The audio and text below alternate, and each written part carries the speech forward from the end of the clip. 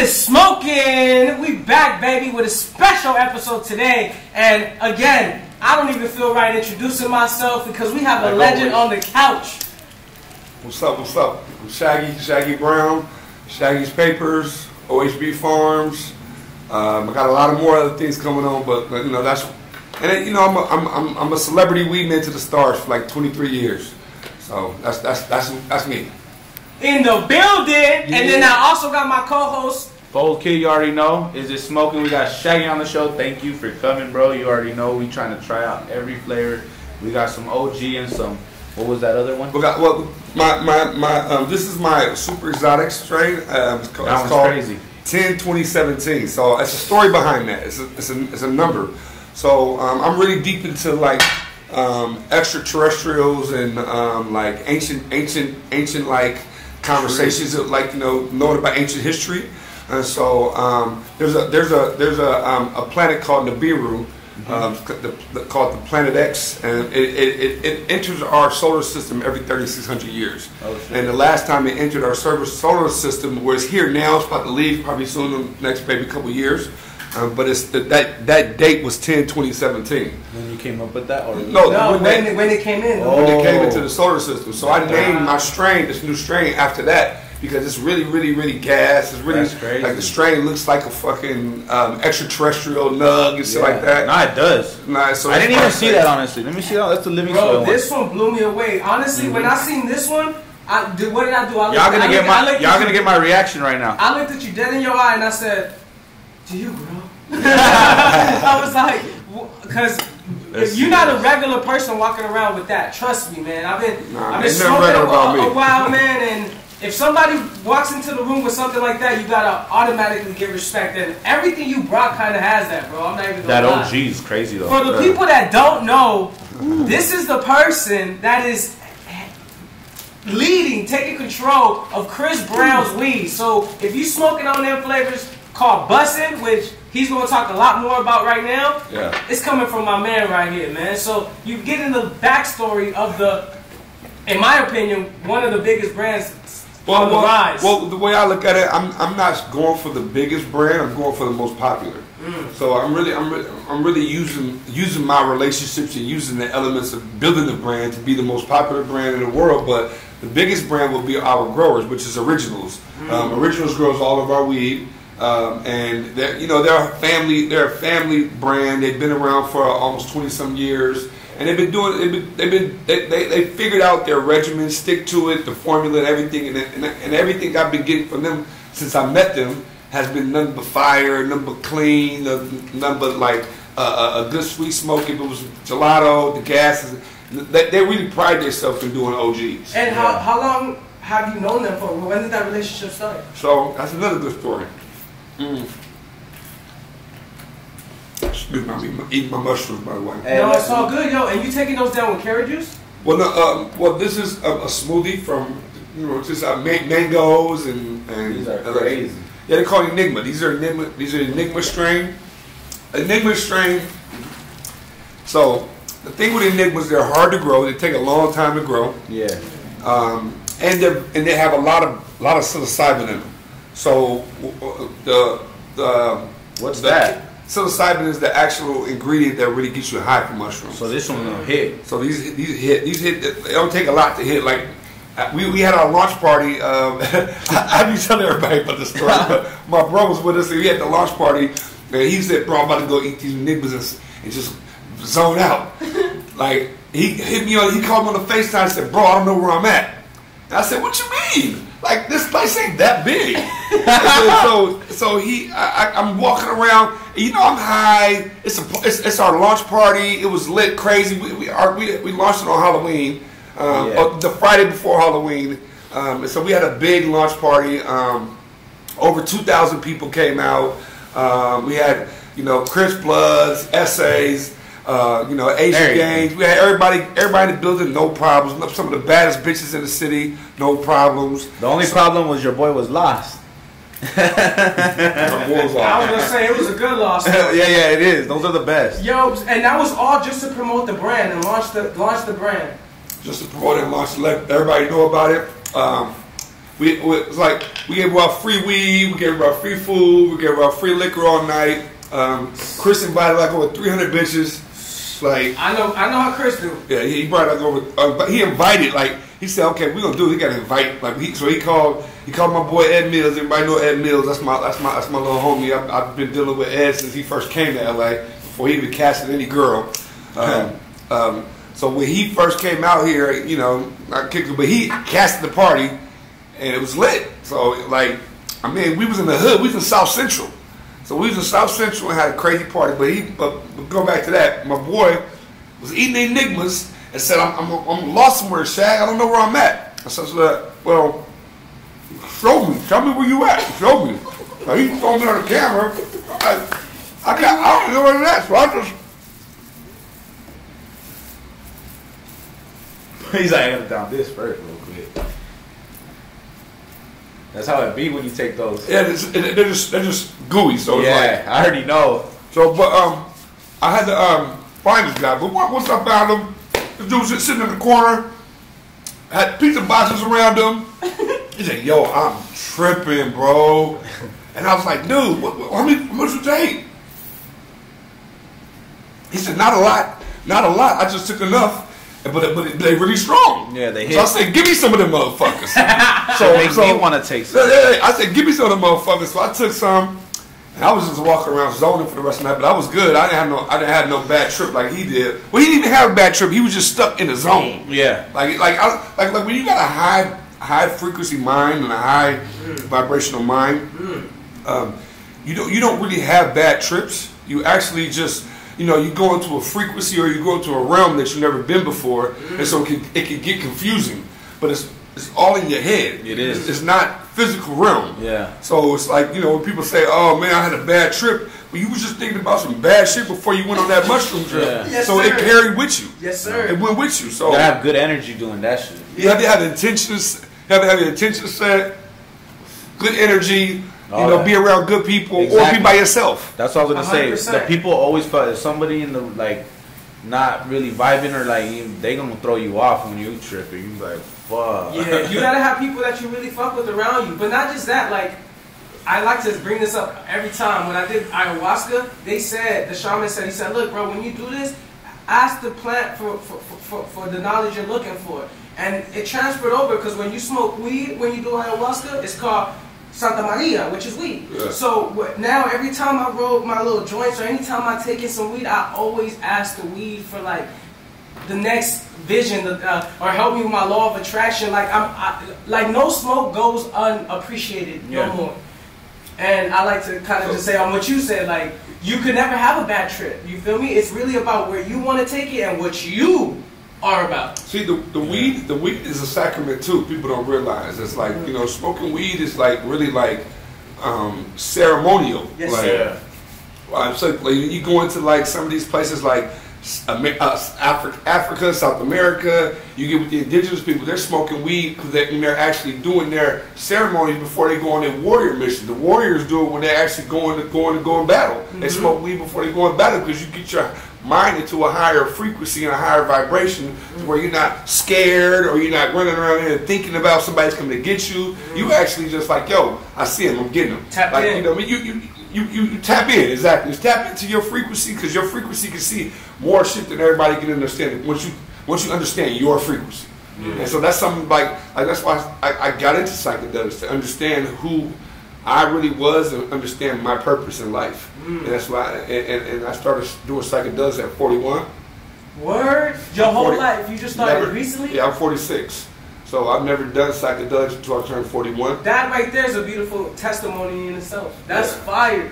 Well, I feel mad at myself because I feel like I should have done it earlier. But back in the day, there was a lot of evil propaganda around it, though. It was like, oh, what's this? This the Skittles? Yeah, that's the one. Okay. Now I know we're gonna try different flavors. I like to, make sure my you brain and my tongue.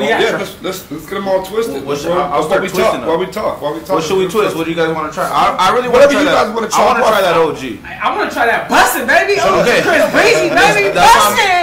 Is this one it? So this is the happy, the berry happy.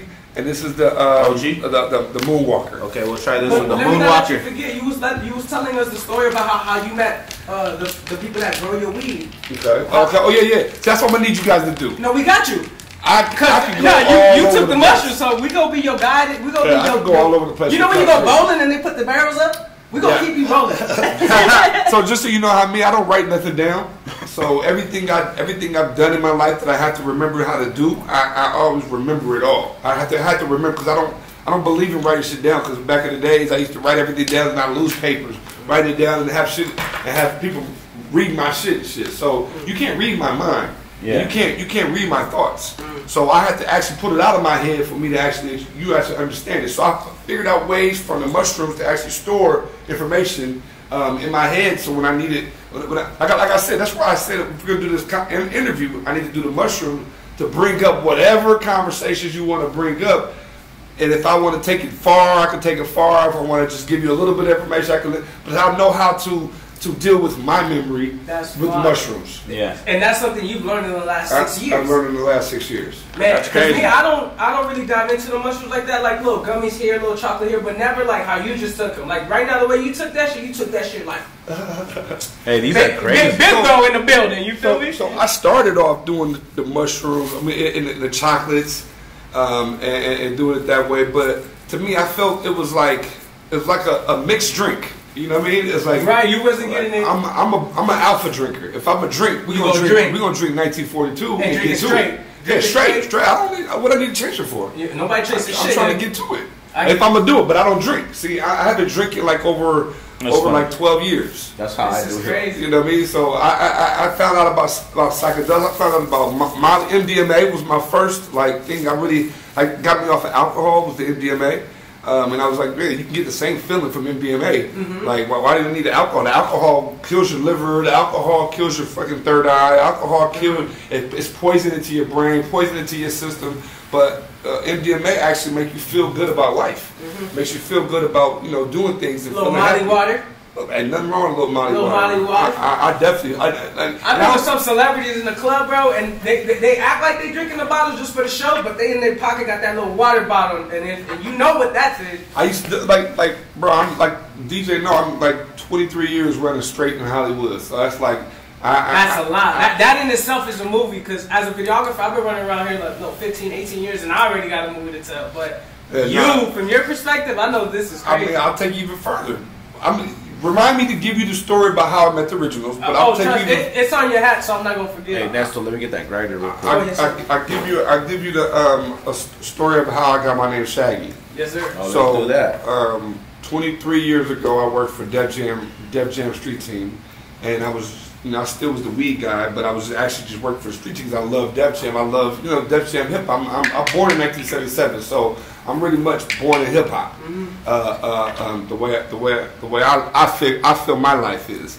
So I got an opportunity to work for Def Jam, doing on the street team. My guy James Love. I seen him at the party and it was like a trip seeing him, but I wouldn't be where I am today if it wasn't for James Love giving me that job at Def Jam. And then. We had a concert. It was the Survival of the Illest concert. It was DMX, all the Redman, Method Man. It was all those guys performing at the Survival of the Illest. Right? Damn. This is back when hip hop was hip hop. Right. Yeah. And even deeper it was at the House of Blues. Damn, that's not even there no more on Sunset, right? Right. Damn. So this was at the House of Blues when I first met X. So I was doing the street team, putting all the shit up on the streets and shit. And then I actually came over and said, my guys were saying X is about to come to the people who work for Def Jam said X is about to come and we want to make sure some guys is up, put some signs like when he's walking up. So I said, all right, cool, I'm gonna go over there. I love X. X is my favorite at that time. It was just his first. Matter of fact, his first album it was about to drop. It wasn't even out. He was just doing his first single, Get At Me Dog. The album wasn't even out yet. Damn. So he was coming to go do the show. The Survival of the Illest show, and I seen him walking through, and I had a joint in my pocket, and I said, you know what? I gotta get this joint to X. Fuck a picture, nigga. I need to give fucking some weed. That's fire. You know what I mean? So, cause I'm like a stoner. I don't give a fuck I'm the about same all way. That's why I'm like, that's the fire. happy-go-lucky pictures. So that was a bar right there. If you watching at home and you didn't pick that up, go ahead and pick it up, my nigga. Let me pause you real quick. Fuck a picture. I'm gonna give that man a joint because you believe in yourself. Because I happen to be in this shit. You're not about to just give somebody something you bought from a dispensary or something. Nah, if you give somebody something, there's a lot in that transaction. It's a transaction of hope. It's a transaction of, let's see. So you shooting your shot. You know how people go play the lottery? Mm-hmm. That would be equivalent. So that was my shot, and that shot actually changed my life. Wow. So, you know, he liked the joint. After the concert, he came out. He said, "Got any more of that?" What was it though? What flavor? OG. I've been doing OG for 23 years. Like this one that's like this one right here. But maybe sometimes even stronger. So we gotta smoke that OG. Yeah, for sure. Damn, bro, this is gangster as fuck. This is what this podcast is about, bro. These stories, these moments. I mean, the funny thing is, when DJ asked me to do it, I was like, yeah, because I've been waiting on doing podcasts and doing all these interviews and shit until I really got this brand out. Yeah. Because I wanted to really have something to talk about. I wanted really to have something to be like really tell you my story to go behind this. The reason why I do have a brand with Chris Brown. The reason why I do have my own rolling papers out. The reason why I do have some of the best weeds you can understand sitting at the table in front of us is because of my legacy, because of my history.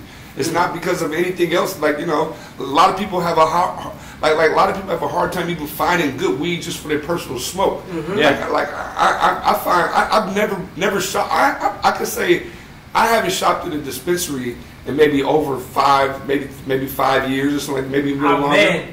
And I'm tell you this, like, because I get the weed before I get to the dispensary. Yeah. And if it's in a dispensary, it's my weed or somebody else's weed, my friends, I'm supporting their brand. I'm not going to get it just to get the weed. Right. Cause you already tapped in. You already get it at such a high level. And I'm 30 years old. You older than me, so I'm a younger version of what you've been doing. So I'm just getting into chasing these genetics. Like, bro, I really get not pissed off, but I feel like low quality weed is gonna bring your frequency low.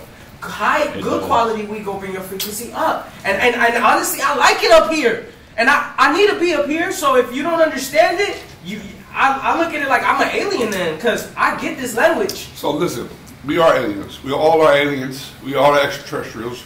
But it's based on consciousness. It's not based on I'm looking like a weird person like that. It's in your brain. Your extraterrestrial knowledge, your extraterrestrial energy is all stored into your pineal gland. And a lot of people don't understand what the pineal gland, the depths of a pineal gland. The pineal gland is your acacia records. It stores all your DNA knowledge from your whole ancestry. Yes, it's in you. Ayahuasca taps into that. Yes, it does. I've done ayahuasca, I've done combo, I've done DMT, I've done 10.5 grams of mushrooms, my max so far. I'm what they call a psychonaut. That's crazy. Yo, bro, you were telling me this earlier, and I really want us to touch up on it, but that show you was telling me about, you're going to go travel the world. Oh, yeah. Dope. Okay, before I jump on that, let me just go back to the DMX situation. And how you got your name Shaggy. Yeah, DMX situation. Okay, so I met DMX coming out of the thing. I gave him his joint. He come back out. He's like, yo, you got another one of those? I said, yeah. He said, man, come to my hotel room. Let's smoke it. So I'm like, damn, X telling me to come to the hotel room and smoke. The niggas on the street team was hating because they was like, oh, why you fucking get to go? Like, look, I got the weed.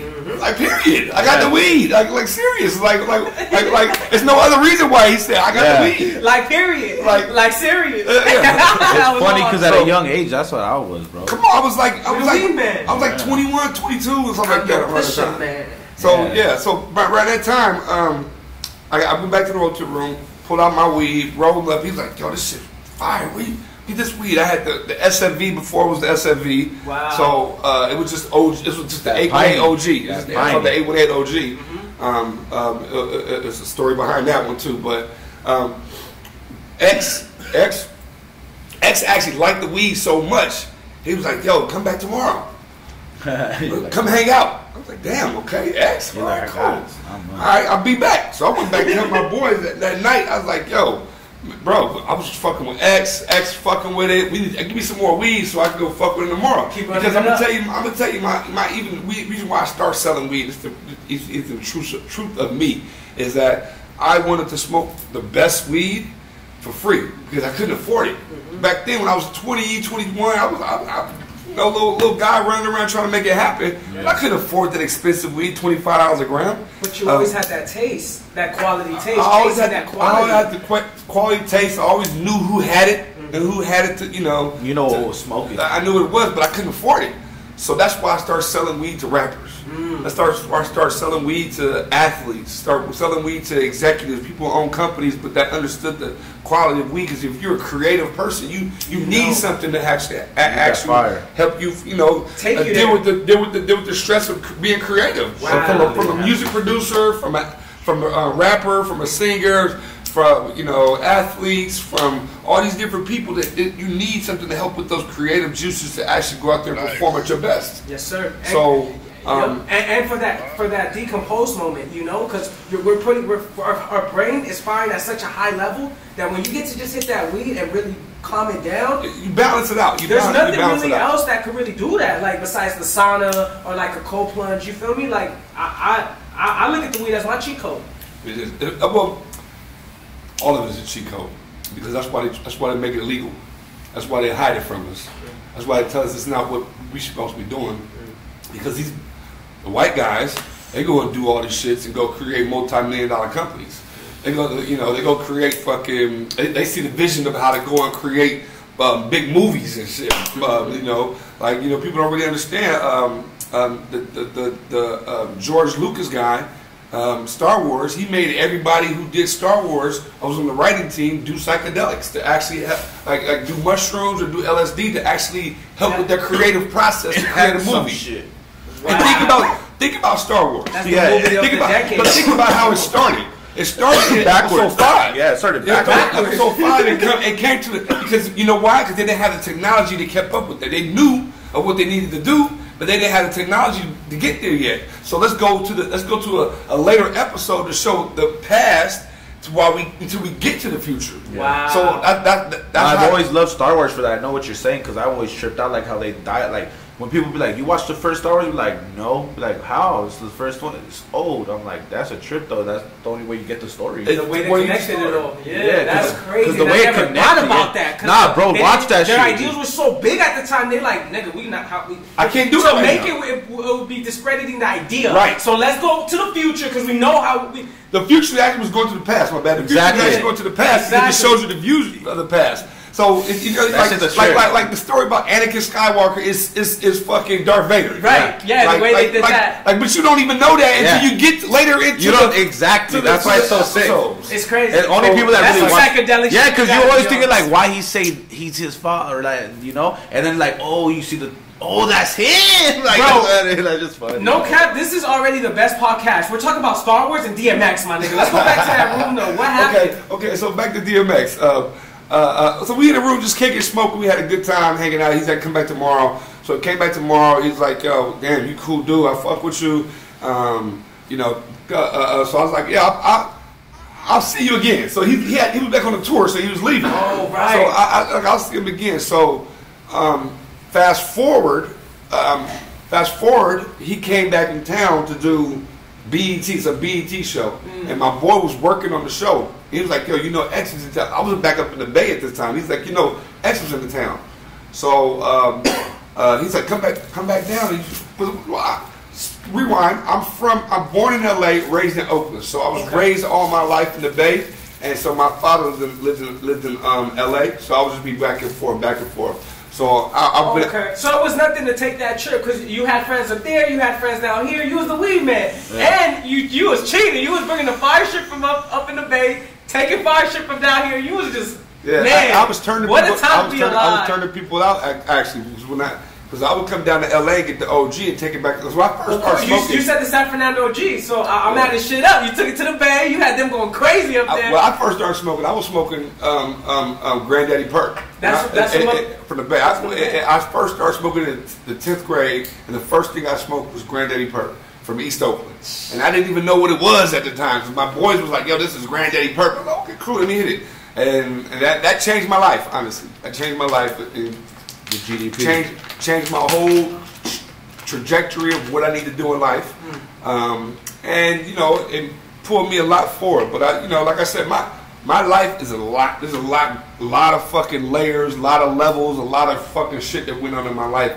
So that's why I say I jump around, but you know, I'm right here like we watching Star Wars. Don't trip. You just go to the end. You could go to the middle. I'm tuned the fuck in, bro. So let me go back to so I just gave you that point of how I got here. Okay. Right. Just to help us with what's to come of the story. So now my guy said, come down to LA. You need to come to the fucking BET thing. DMX is back in town. Yeah. Pull up, nigga. Pull up. I know you know him. Right. So he said. So my vision at that time, because I'm always a visionary with everything I've done.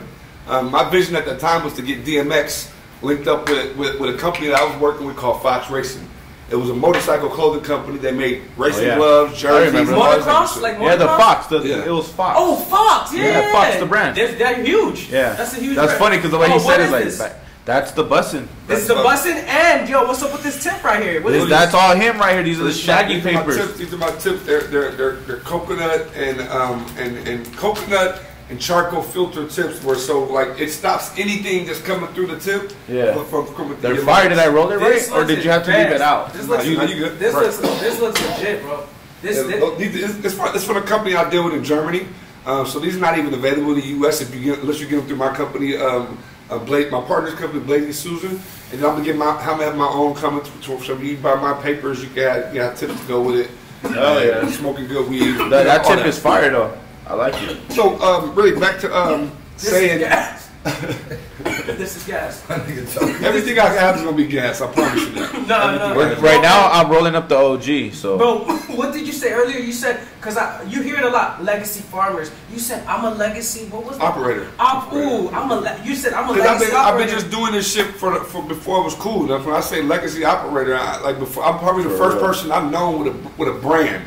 I know everybody who has brands. But I actually took it from putting it into a plastic bag and said, hey, let me go get this shit tested. Let me go get a fucking logo. I put the logo on the sandwich bag at first. You have the bags that I got Mylars. You have the bags that I made, Ernesto? I want to show them. I don't have them on me, but he literally did what you just said. That's what he did. Because I can't, like how you said, we've been doing this shit before it was cool, bro. So instead of making the actual like Mylar, I did like a Ziploc bag.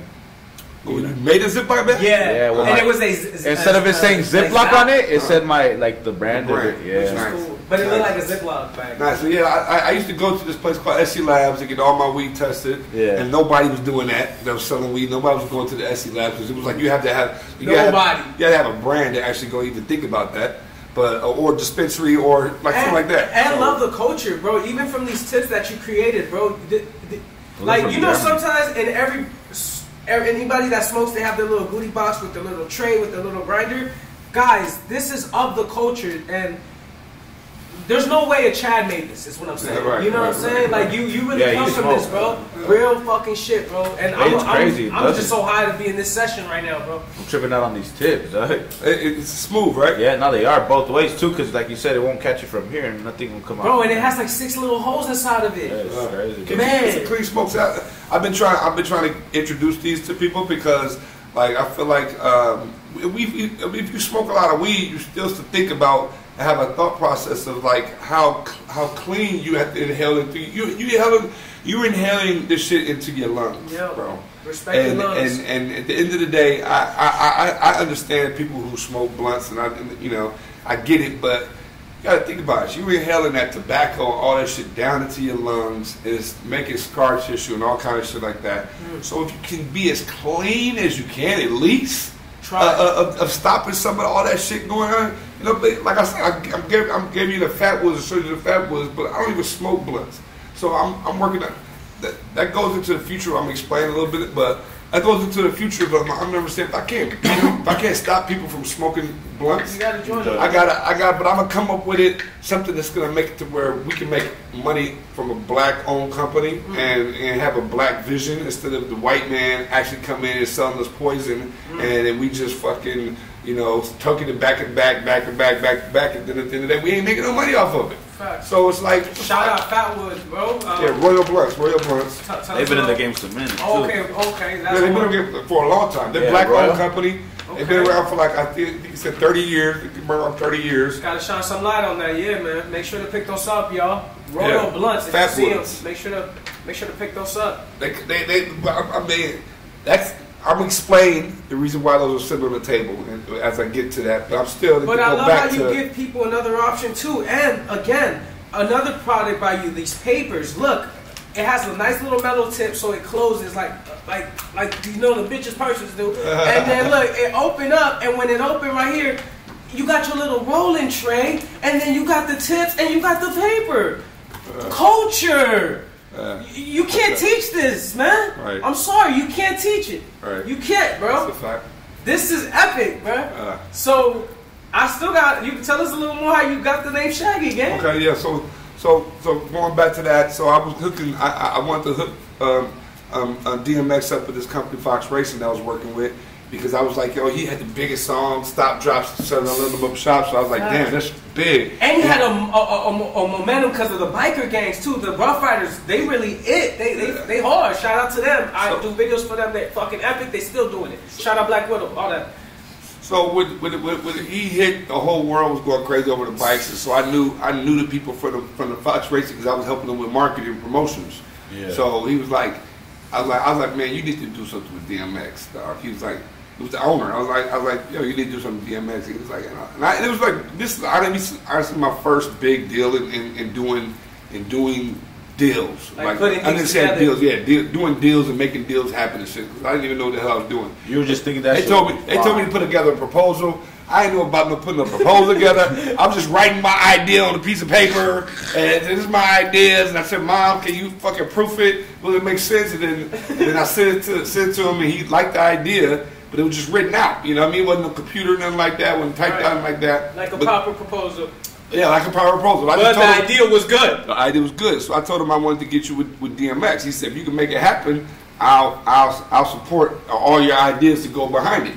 Okay. So I told him I wanted to sponsor DMX. I wanted to make a racing jersey that for DMX because you know they made the racing jersey for their motocross guys. Yeah. So I wanted to do the same thing. So we crossed the cultures. This was the first, honestly, this is the first collaboration of collaborations. It's like of like taking a urban brand and crossing it with a white brand. What year was this? This was in 2001. Oh, yeah. This is 2001. That is crazy. And we did the collaboration. 23 years ago. Well, they sponsored the tour. So I told him, get with X. Send me out there. I'm gonna represent for y'all. I'm gonna wear all the Fox Racing gear. I'm gonna give gear to everybody. So I met all the Rough Riders. I met Eve. Eve was still new in her whole life. I was giving her clothing for her dancers, giving her clothing from Fox Racing because they was all into the motorcycle. The whole crew was into it. So you get the goggles, the pants. Yeah, oh yeah. I was crazy. I remember I had Swiss Beats in these snowmobile pants. Yeah. But it was like racing snowmobile. Nobody was thinking about snowmobile pants back then. Like he was in snowmobile pants on stage and I gave him that from Fox Racing. So these are like kind of things that we was like culture, like doing shit like moving the culture. Yeah. But we was taking brands and we was crossing the culture and making a hit. So I had Lil Wayne and his crew wearing. I mean, you think about 23 years ago, Lil Wayne was a kid. Right. Like, you know what I mean? So I had Lil Wayne coming to my room smoking weed. That's you know what I mean? And he's still a kid. Like, you know what I mean? But I'm here with X, so he gave me respect because I'm on tour with X. You were a legend. You know what I mean? You would have go. Yeah, so I'm on tour with X every night. We 2.5 years I ran with X. Wait. Rest in, I was just about to say rest in peace, X. But bro, wait, how did we go from? Okay, hold on. You went on tour with bro? Yeah, that's how I got the Fox. That's how I got that's the what Fox. He said. Yeah, I sponsored the Rough Rider Cash Money tour with Fox Racing. So I had them put up like $250,000 to for X. the tour too. Yeah, for the tour. We sponsored the tour, but we wrapped the tour bus. Like this, I'm telling you, this is before niggas was doing shit like that, bro. That's crazy. So I was the only California dude on the tour.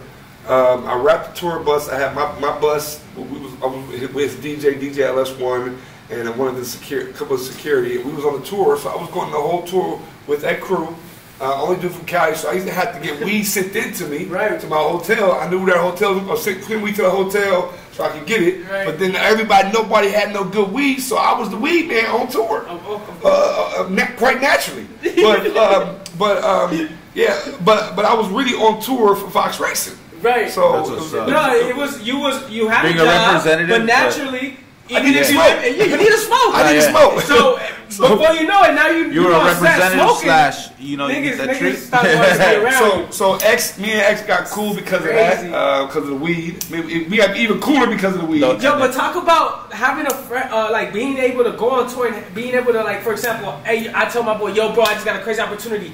You know that shit we growing? Please, I need you to send it to me. Talk about that. Like, how was So everybody knew I was dealing with all these celebrities that I was running around Hollywood. So they knew to bless you if they wanted to get their brand popping. Right. They knew, like, a lot of growers, because growers back in the days, growers wasn't coming out the woodworks. There was all these growers that got brands and all this type of shit. They was quiet. It was quiet. I ain't gonna say that it was corny. No. But they was just not in the mix. They was like, you know, like none of these motherfuckers. They didn't really think about that. And originally, like, if you think about growers, they're more introverts. They're not like us. They like to be with the plant. I could be a little bit of both that time, so I understand them. So I get you. Mm-hmm. So you had that edge on them, baby. Yeah. And then so I would tell them. I would see the beauty of it. I was telling them, like, yo, I'm about to go sell some weed to such and such, whoever it was. So they're giving you the best price. They give me the best price, and they throw me a little extra for doing it. So I'm going to go to Hollywood and go. Back before Instagram was really no social media. I had no social media. You really had to be that boy. You had to be that nipple. You know what I mean? Be outside. You had to be outside. The only way you even met me was by referral. It was like it was never even when I started selling weed in Hollywood. It was because it's more like someone had to know someone that people would say, "Yo, you got to go see Shaggy. You got to go see Shaggy because, like, you know, he got the shit." And I was like, "Yeah, what's up? Pull up." And they pull up like, "Damn, this shit fire!" Blah blah blah. Now, I just did that, bro. I just did that, and it's 2000. I've been doing this for 23 years, and it's 2023. We're going to 2024, and now you still doing it, bro. I was like, nigga, you can ask DJ, bro. Bro, shout out to DJ. This is how we even got this podcast too. Shout out to DJ. I don't know the fucking label, nigga.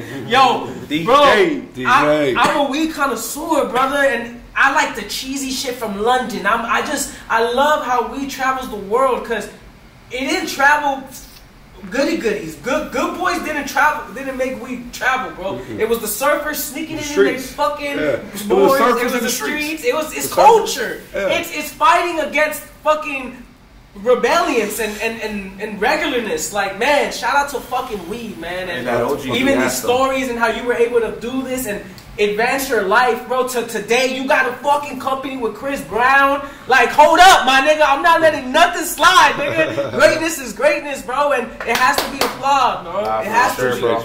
This shit is crazy, bro. And we still tasting and smoking shit from the past. You can't do that with nothing else, bro. You can't be like, oh, back in the day we was eating these wagoos. Like, nah, those cows was already 23 years old. That genetic watered down, bro.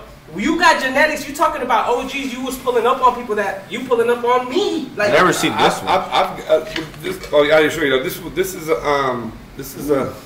This is a Kush Mints and Triangle. Triangle Mints cross. Smell it from here. But it's grown living soil too. So this is living soil. Bro. That's living soil. This is grown in cocoa. We could roll this one up too. Yeah, we can roll all of it. Can we roll this? This one, this one is stupid. Bro, they all been stupid. I'm going dom. I'm all, you got the Oakland in me, bro. This is some like good shit. This is Striker.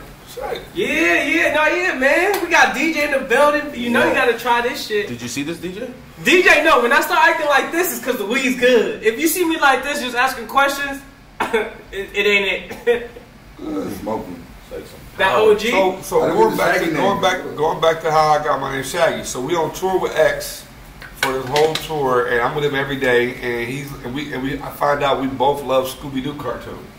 I was like, I love Scooby Doo. He's like, he loves Scooby Doo. And then we was just kicking one day. He was like, man, I'm gonna call you Shaggy because you know you fuck with the dog. Oh, that's hard. So, what dog? You had a dog? DMX. Oh shit. Yeah. So that's where the name came from. He was like, yo, you got the weed. We always solving mysteries. Let's try it. Yo, bro, that was so cool. Yo, he named you fucking Shaggy because Shaggy was always with fucking the dog. And you was with DMX, the dog. Fuck Fuck you, DMX. You know That's that, bro. That's hard. Yo, he's epic. Shaq, DMX gave you your name. Yeah, that's what I'm saying. The world knows me because of DMX.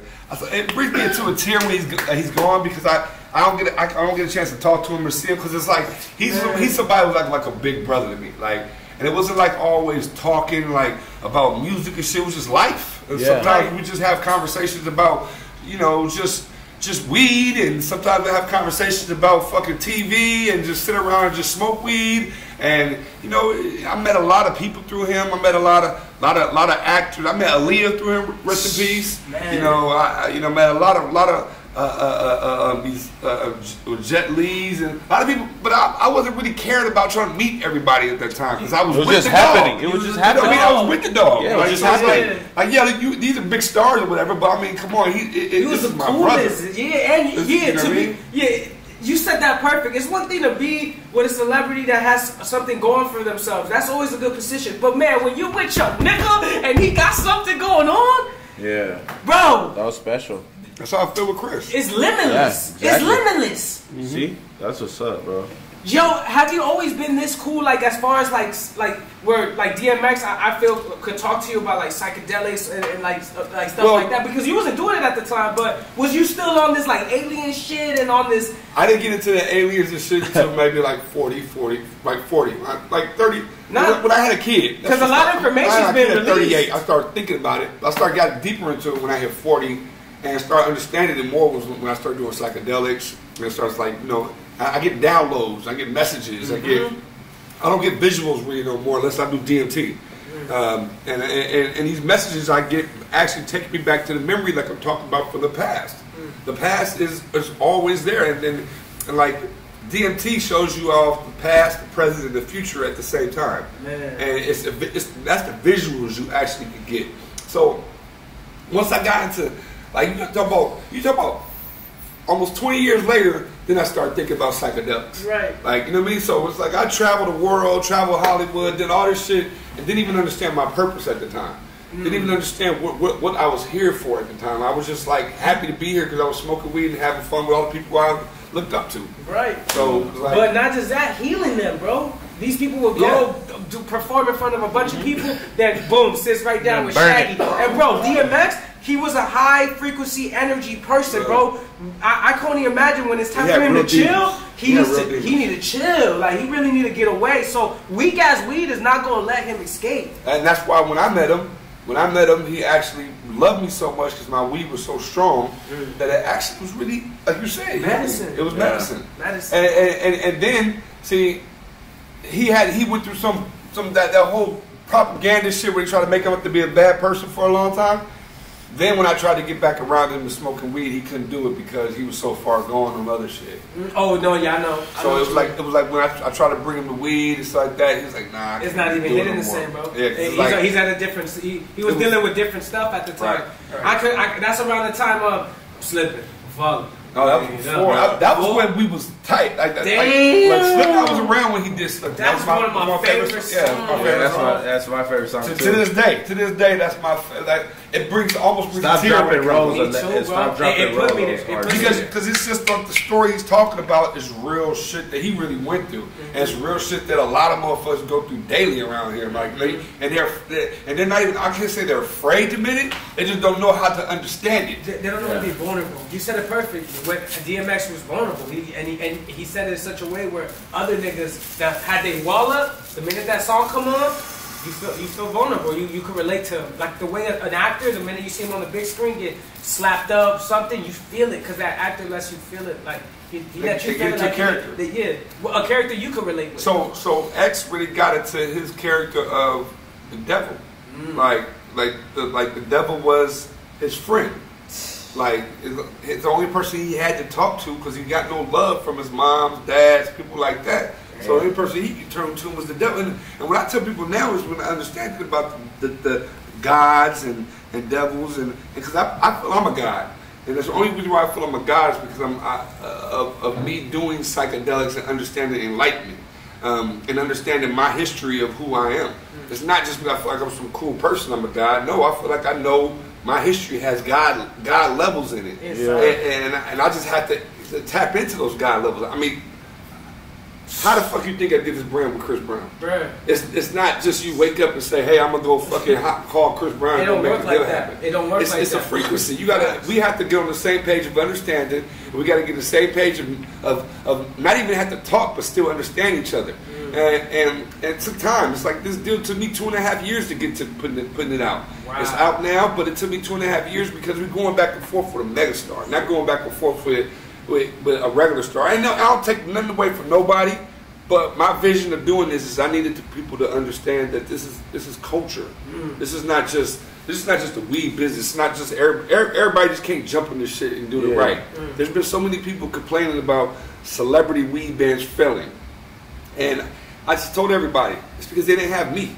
And I'm not saying that in no cocky way or no nigga. I'm that nigga, but I am that nigga. But I really care about this shit. So it's a difference. It's not like me just saying, here, go, let me find you some weed and put it in the jar and let's go. Right. No, I'm going to find people that I've been fucking with for the last 20-some years that know what they're doing. So the price is going to all be the same regardless what it is, unless it's just some stuff that's super, super exclusive and it's a hard batch and, you know, it's a small batch and hard to find, then that might be a little bit more expensive. But most all weed is around the same prices. Like I say, that price is between $1,400 and $3,000 a pound. And you'll find really good shit in that range.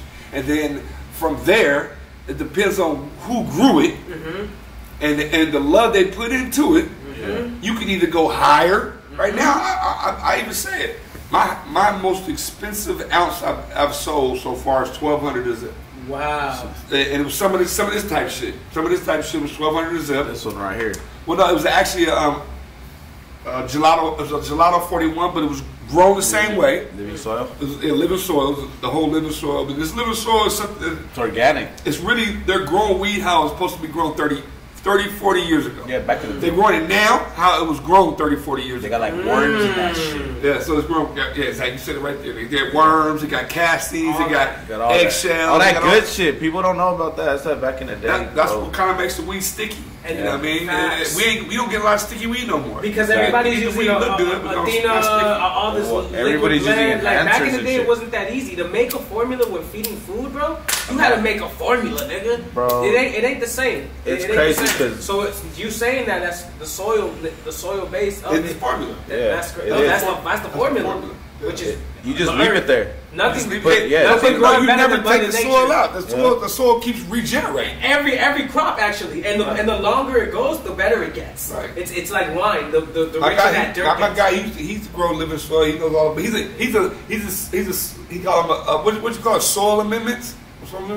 He does soil amendments where it's actually they go and test soil to find out what's the best soil for you to use to grow. Damn. Whatever. And so him and his team, they do that up north, and they actually be selling people soil. So if you got a whole grow, they'll sell you soil that's really, really high quality soil for you to grow your really good. And that's beautiful because without that type of plug, bro, there's no way to get that. Like if you're in an area that's the best soil, just think about what he just said. The best soil. That's what I'm saying. They're bringing this shit goes more than the genetic at that point. No, it's feel me? Like the best soil, bro. If you got the best soil, you can grow anything. You can go Blue Dream. You can go grow anything.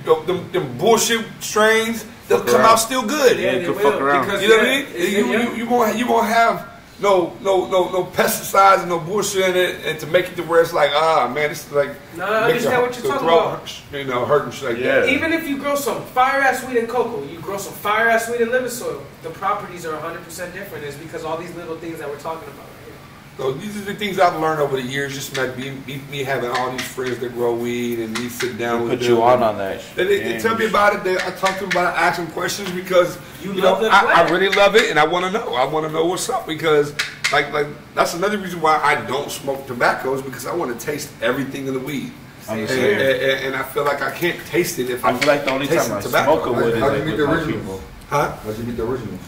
Okay, so back to that story. How I got to the originals. Rohan Marley is one of my really good friends. That's Bob Marley's son. My guy. He's Lauryn Hill's. I could say baby daddy because that's so kind of cheesy. But they have 4 kids together. That's what it is. And these are like my nephews. man. I've known Rohan for like 22 years. I met Rohan in like 2001, 2001, around the time. But me and him became good friends, and over the years, we just got tighter and tighter. And then when I had my son, he kind of gave me the blessing to have to be with my baby mama. And he's like, yo, he's like, man, she's a good one. She's a good one. I said, yeah. I said, okay, all right, let's figure it out. So we rocked, and then next thing you know, we had a kid, and I was like, damn, you know what? Since you said it, you got to be the godfather. so Rohan Marty is my son's godfather. So every time he comes to town, I get him weed. I've been selling him weed, getting for all of his brothers and his family. Anytime they come in town. For like almost 20 years, so of course, bro. So it's like that whole Marley royalty is my family, my friends and family. That's amazing. So from all the kids, that's hard. All the kids, the nephews, like I met them all: Ziggy, Steven, Damien, Julian, Kimani, Robert, Sadella. I like all of them. They're all like family to me. 100%. Like, and so shout out to Shatas too. That movie's epic, man. Oh, so you know about Shatas? Yeah, Silvera, Kimani Marty. Yeah. Shatas is the best. So so crazy thing is that's how I top shots. Even DJ Khaled in that movie. DJ Khaled too with Wyclef. Yeah, Wyclef. Extra shot. Yeah. So that's kind of how. That's crazy you say that because that's kind of how I met Kimani. Oh, word. So he was doing music for the soundtrack for that, and one of the people I was working with out here was working with Seth Silvera, the director, and we went out to Miami to do some music with Kimani, and that's how I met Ro at Kimani House when we went to do some music. But it was for Top Shots. It was for that they were doing a soundtrack and shit like that. That's so epic, bro. So these like I got so many fucking connections and people I've met over the years just because of the weed. Like, man. Honestly, pulling up like Chris Robinson is a good friend of mine. Like Jesse Terrell is a good friend of mine. What's that dude name? Fucking from Miami. Fucking something Gill. I forgot his name. Not John, I'm about to say Johnny Gill. Gil Green. I mean, a lot of these big directors, I met them all because they, like, you want to think about it. They come out here, shoot their videos. I get called to the set. Right. They smell it in the air. They smell it. I meet them. They smoke. Some of these directors, some of these fucking producers. Oh, can I get a little bit of that? Of course. They get a little bit. They try. Wow, this is some of the best weed I've ever smoked. Fast. And then these people just work on sets and, working movies and shit like that. They're just like, oh, come back. I'll buy some. And so that's just amazing, like I developed these relationships on, the sets. Shout out to the weed, brother. The weed, not weed. The weed is it. The weed is amazing. I tell everybody, honestly, without the weed, I promise you, I probably definitely wouldn't be here right now. And without the weed, I definitely would have never graduated high school. Because it was just like I have ADD. I have ADD, ADHD, hyperactive, all this shit. But I'm diagnosed at like 5 years old. So they gave me all this Ritalin and shit like that, and it was like, said, this is how you gonna graduate. This is how you gonna, But I was just becoming a zombie, more of a zombie. But then in the 10th grade, I found out about Ritalin. I found out about weed. And I said, fuck the Ritalin, because they was giving me Ritalin. So I was like, fuck the Ritalin. Weed changed your life right there. The weed changed my life. 100,000%. It changed my life because I was taking it all my life because my mom had to go to work. I was a latchkey kid. She had to go to work and all that shit. So while she's at work, I need to be in school. So I had ADD. I couldn't focus. I was all over the place.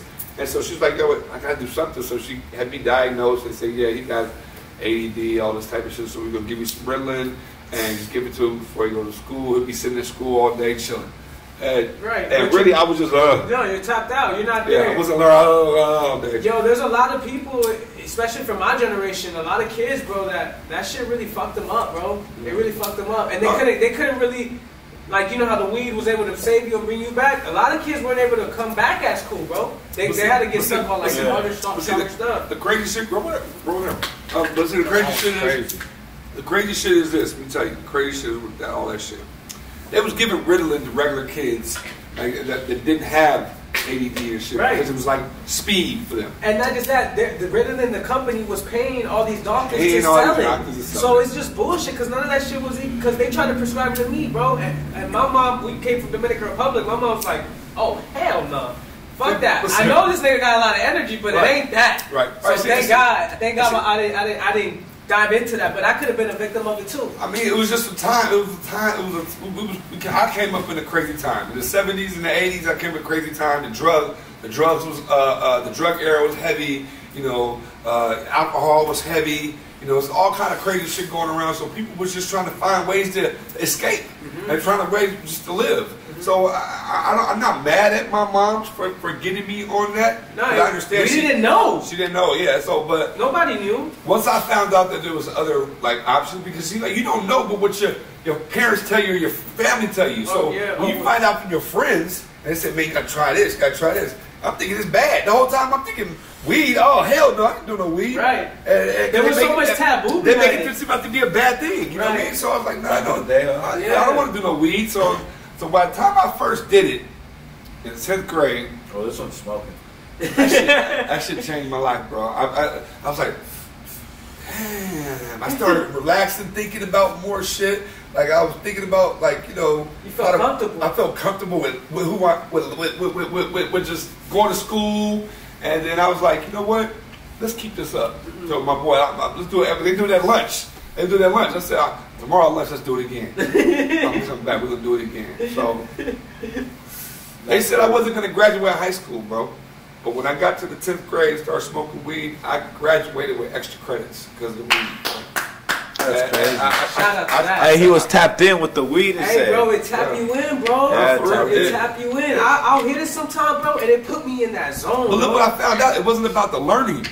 It was about just showing up. Right.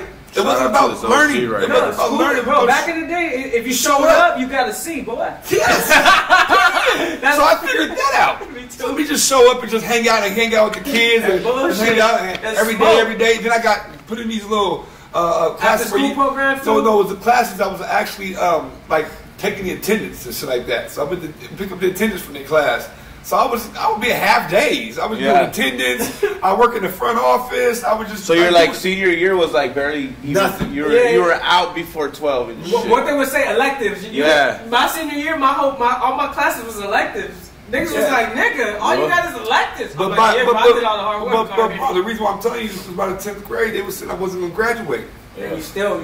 I graduated because of the weed, bro. Yeah. That's crazy. I'm going all the weed. Like, you know what I mean? If we talking about weed, this weed why I'm here. I built my businesses. I don't got no college degrees. I don't got no degrees in fucking business and fucking trying to do other shit. I just got vision, and the vision comes from me thinking a lot, having that ADD, but knowing how to channel it. Yeah. Not just not just put it to the side and say, hey, we don't want you to even think. Right. We want you to just do. Right. No, think higher. Think with a higher frequency. Think with a higher consciousness. Think with purpose. Yes, sir. People don't do that no more. And one thing I've learned with a lot of life is people don't think at all. Thinking is a luxury. Facts, they want everything laid out for them. They want everything. Oh, let me just go there and just do it. Let me call Uber Eats and he gonna pick up everything. Get in your car and go get your shit. Why you gotta go call Uber Eats and get your food? Right. It's the iPhone. If you think about it, Adam bit the apple. Right. Look at the back of your phone. That's crazy, right? Relax. That was a good one, though, right? I tried to throw a eyeball. No. Rewind. That apple is not an apple. What is that? It's a mushroom. Word. That's a whole other conversation. That's why I said let me stop you. Yeah, hold up. You stop me right there. So it's the Garden of Eden. It's the forbidden fruit. They never said an apple. That apple came later. They put it as the apple later, but it was always the forbidden fruit. So everything in that secret garden, that sacred garden, was mushrooms, DMT, ayahuasca, different kind of vines of shit that you had to figure out how to put together to make you fucking different psychedelics, weed, right? Shit like that. It was all in the Garden of Eden, the secret garden. But it wasn't apple. Think about it. Where in anywhere in the world right now is an apple? You're gonna eat an apple and it's gonna give you knowledge. It's gonna eat an apple. It's gonna tell you anything.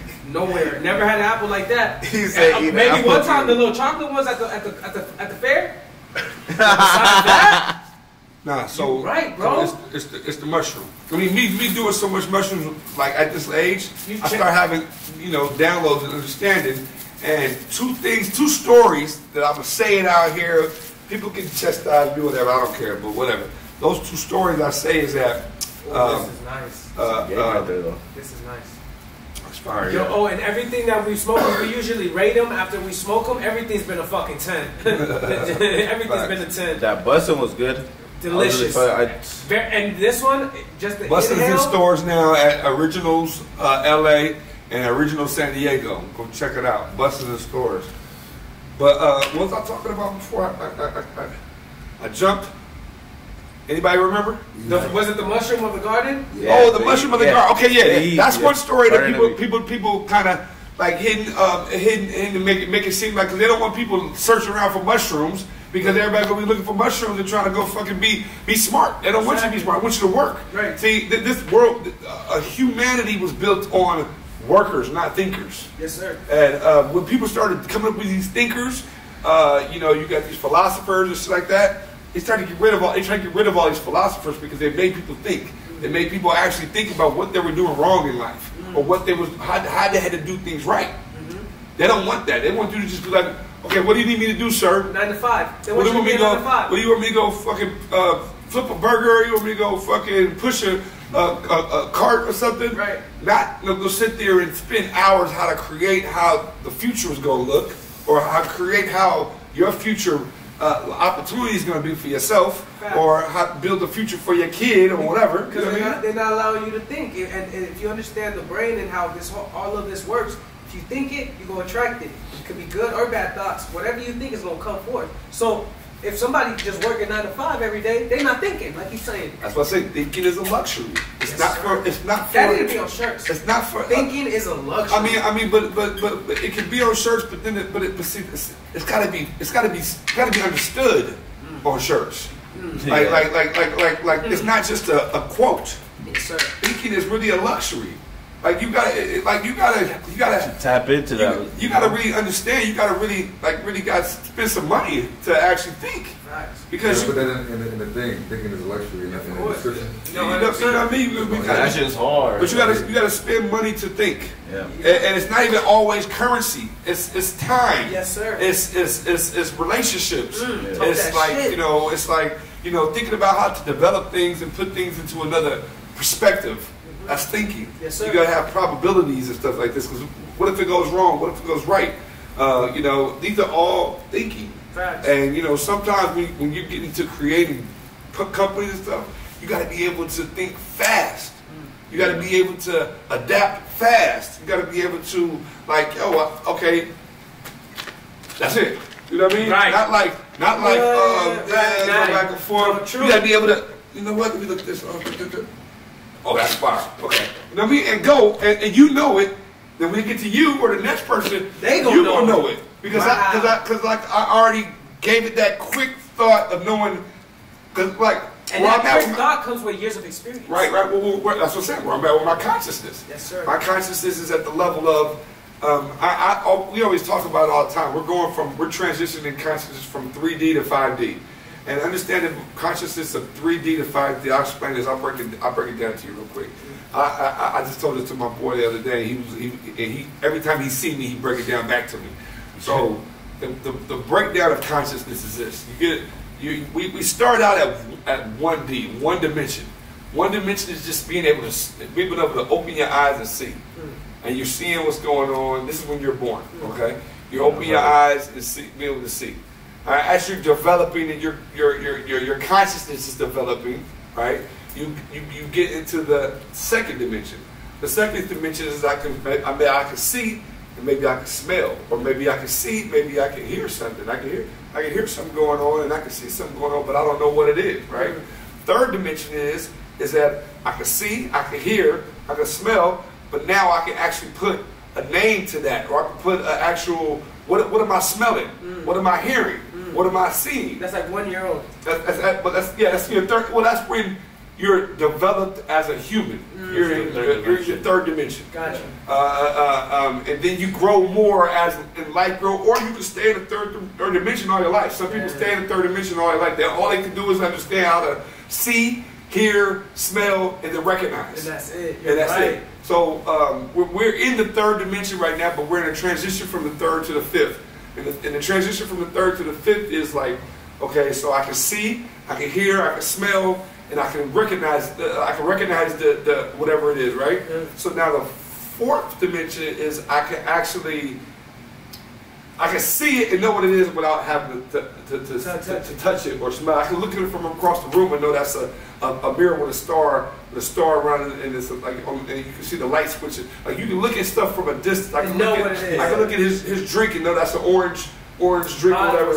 Like that's fourth dimension. Right. So fifth dimension is if I can see it, I can feel it, and I can touch it. I can attain it. I can everything. Yeah, it's right there. It's nothing happening. It's not, like when you're in fifth dimension. If you're supposed to have it, it's gonna happen. You don't have to even force it or figure out how to make it happen. Like this podcast, like you said, you wanted to do this right when you launched the brand. You just had the launch party. This DJ hits you up, yo. It just fifth dimension vibration. And like I said, I've been looking at a lot of people's podcasts and shit like that. It's like, and you know, I'm not judgmental, but I am because I feel I'm a god. But it's not like a God I'm better than somebody. It's just a God I feel like I think about in greatness. I think in abundance. Right. I think like how can we all be great?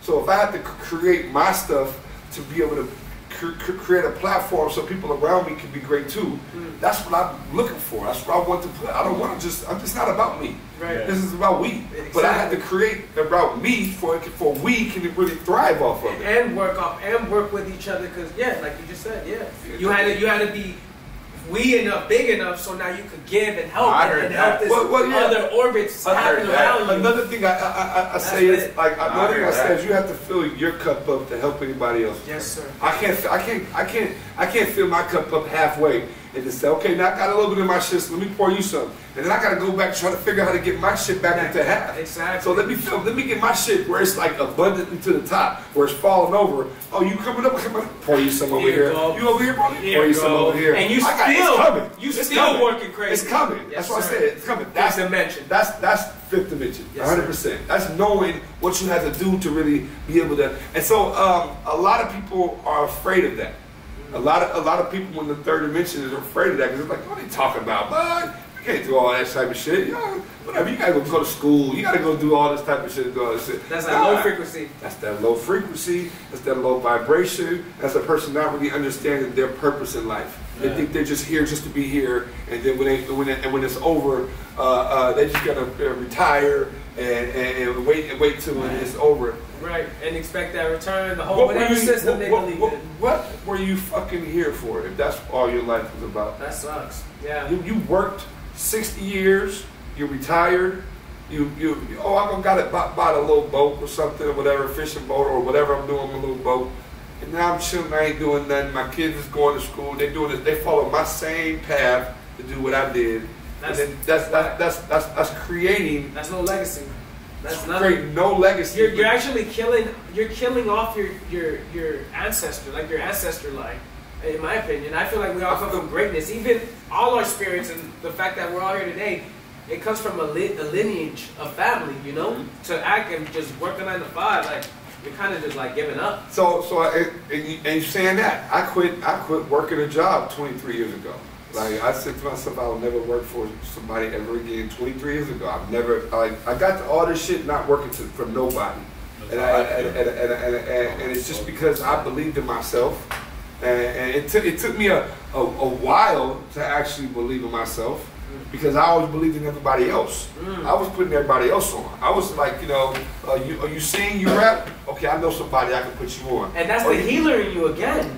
just being a healer naturally. Like you're putting other people in front of you. You're facilitating that. Well, it's because I didn't know who I was. I didn't understand my purpose. You were still finding your purpose. Let me give you another story, okay? When I really defined who I am. Okay, let's do this. You talked about earlier about the TV show I'm creating. Yes, sir. Okay, I'm creating a TV show about like the Anthony Bourdain of psychedelics. So where I'm gonna travel the world and basically to indigenous places and with you know tribes and stuff like that. And I'm gonna do psychedelics with the way the ancestor did them. You know, sit down and have your whole ceremony. Sit down, you know, cleanse, you know, fast, or whatever the way they did it. And I want to really understand the whole planet, the whole truth of this planet, because I feel it's deeper than what people tell me. It was deeper than what you can read in the book. And I found out it's way deeper than what you can read in the book or somebody can tell you. You can't tell me about my history. You can tell you, man, you can tell me about your history, but you can't tell me about myself.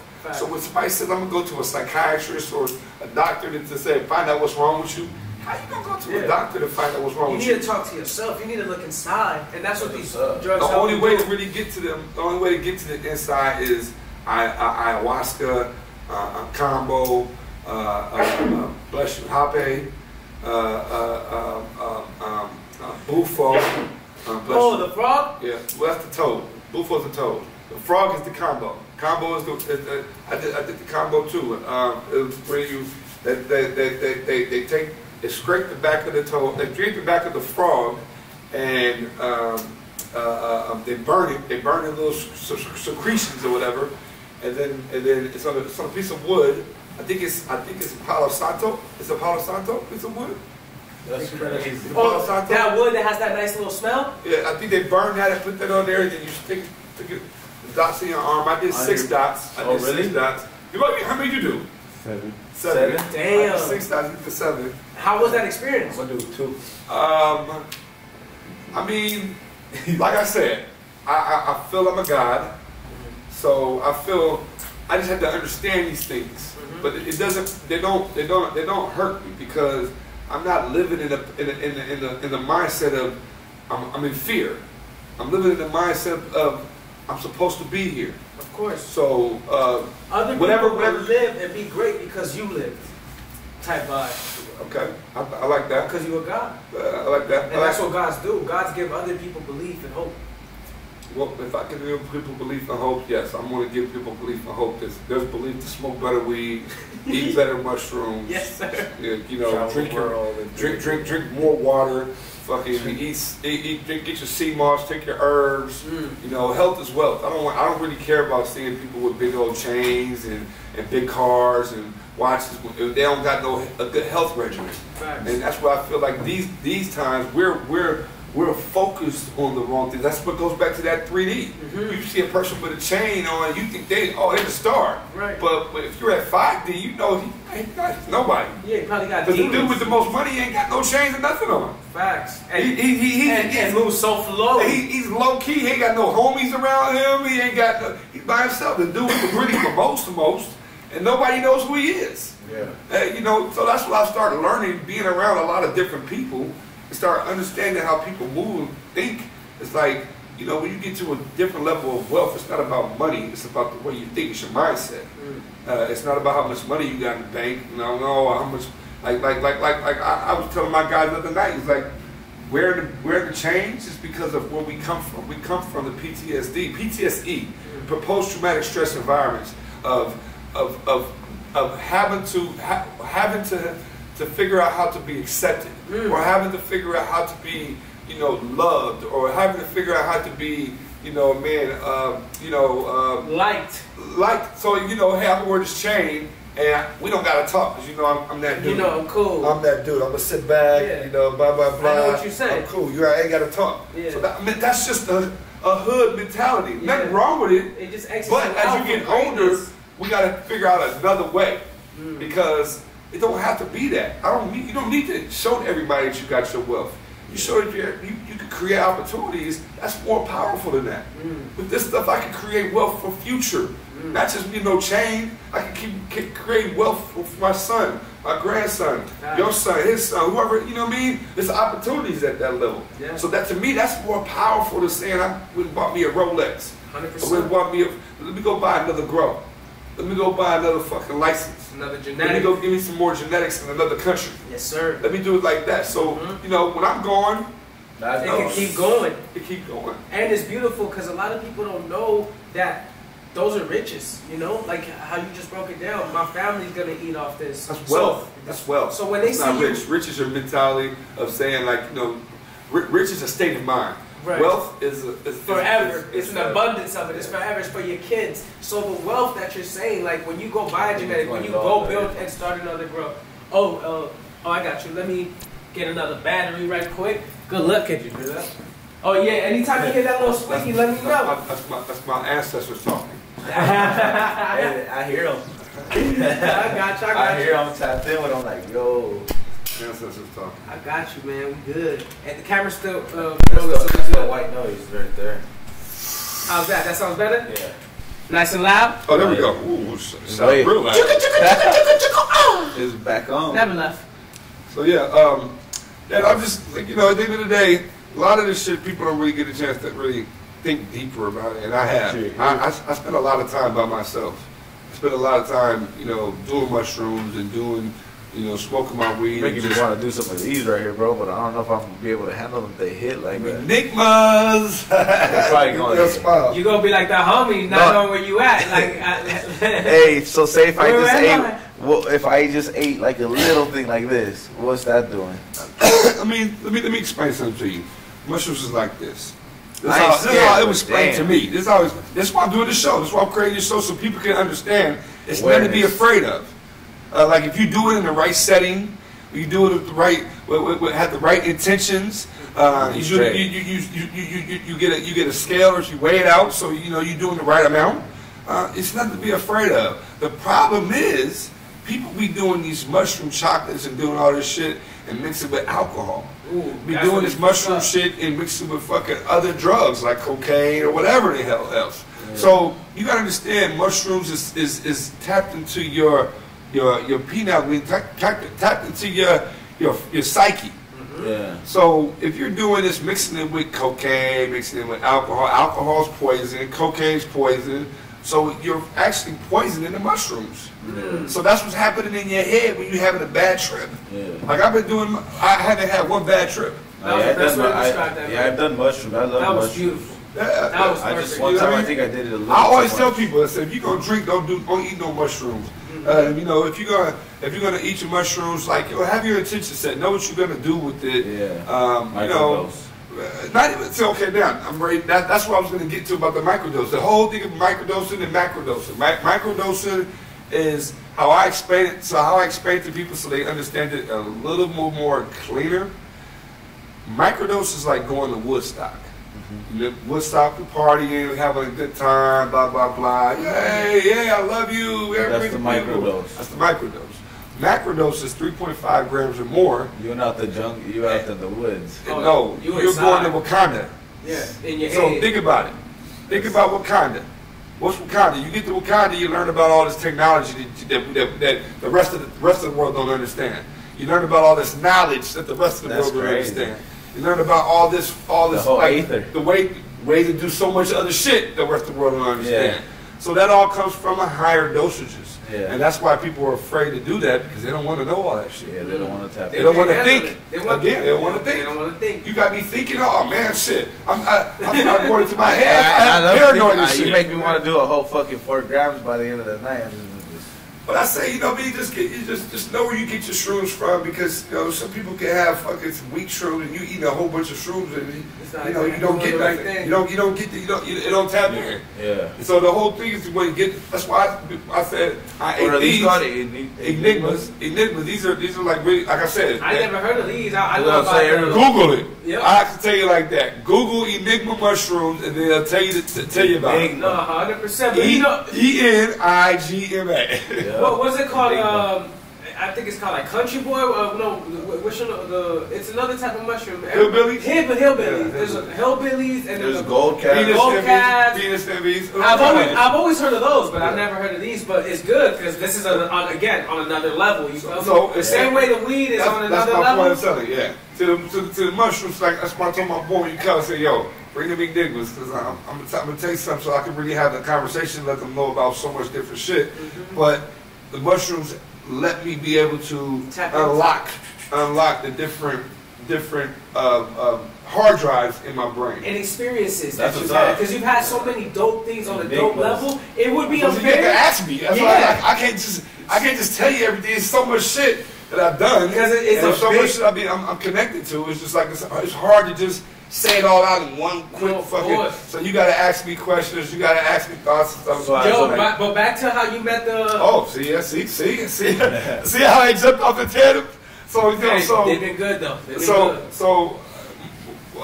Rohan, he said he came to town one day and he was like, "Yo, we're gonna go down and go meet these guys, the Richards. You heard of them?" I said, "I heard of them, but not really." Like, and he said they grew the marathon. They grew the marathon OG for Nipsey. They did. Yeah. So I was like, okay, cool. I think I smoked that. That was good. So he's like, let's go down there and check him out. I think they're gonna do my brand. They're gonna do my strain. His strain is called Lion Order. His brand's called Lion Order.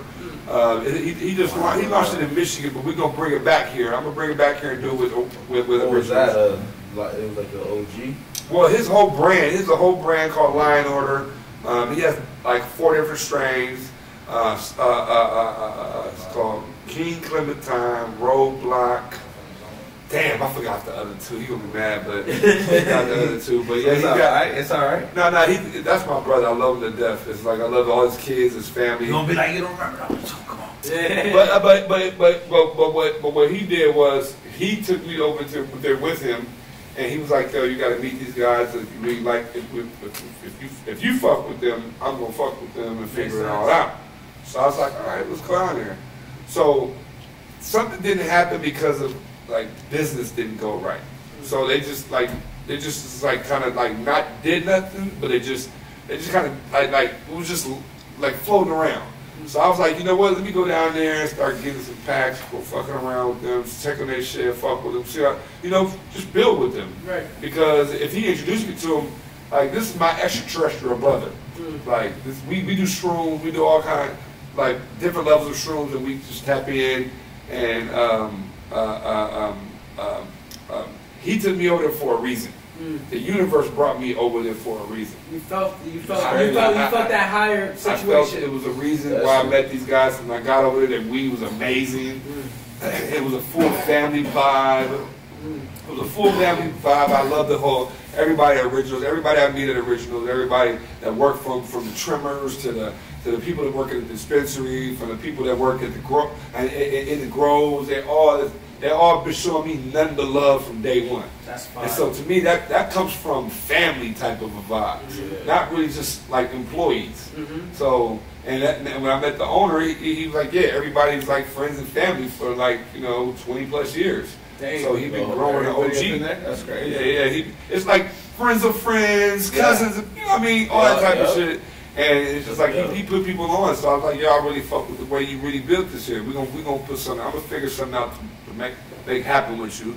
And I knew they was getting money. Man, come on, they was getting so much money from that marathon, and they partnered with the Cure Company, so the Cure Company has got big dispensaries and all this type of shit. So I was like, okay, you know what? Something can happen. I just don't know what it is, and I had to really dive into my brain to really understand who can I bring to the table. If it wasn't Rohan right now, what is going to get these guys to really move the needle and say, let's turn this shit up? And so I thought long and hard. Yo, what were you saying? I don't want you to lose that thought. What was that thought you was just on? I was talking about Rohan and how this is family over there. Good And then you knew your boy told you to be there for a reason because you really fuck with this guy. Yeah. This is like one of your boys. So Yeah, God put you here for a reason. So you was like, how can I really make this happen? So that's when I was like, how can I really make this happen? But I was like, who can I bring to the table Yep. that really can move the needle with these guys? So I thought about a couple people. I was thinking about Lil Wayne. I was thinking about. Should we switch one more? Yes, sir. Sure. We're gonna tap into this. Oh yes, let's roll that. Yes. I got excited. Nah, bro, that's the minute you brought that shit had me lit. So he's 2017. And not just that, the what you said, bro. We're in that special moment in time right now, and it happened on that date. It happened on that date. So it's like you don't even receive weed like that. Like, no, you don't. So it's like and that's why I had to call it different.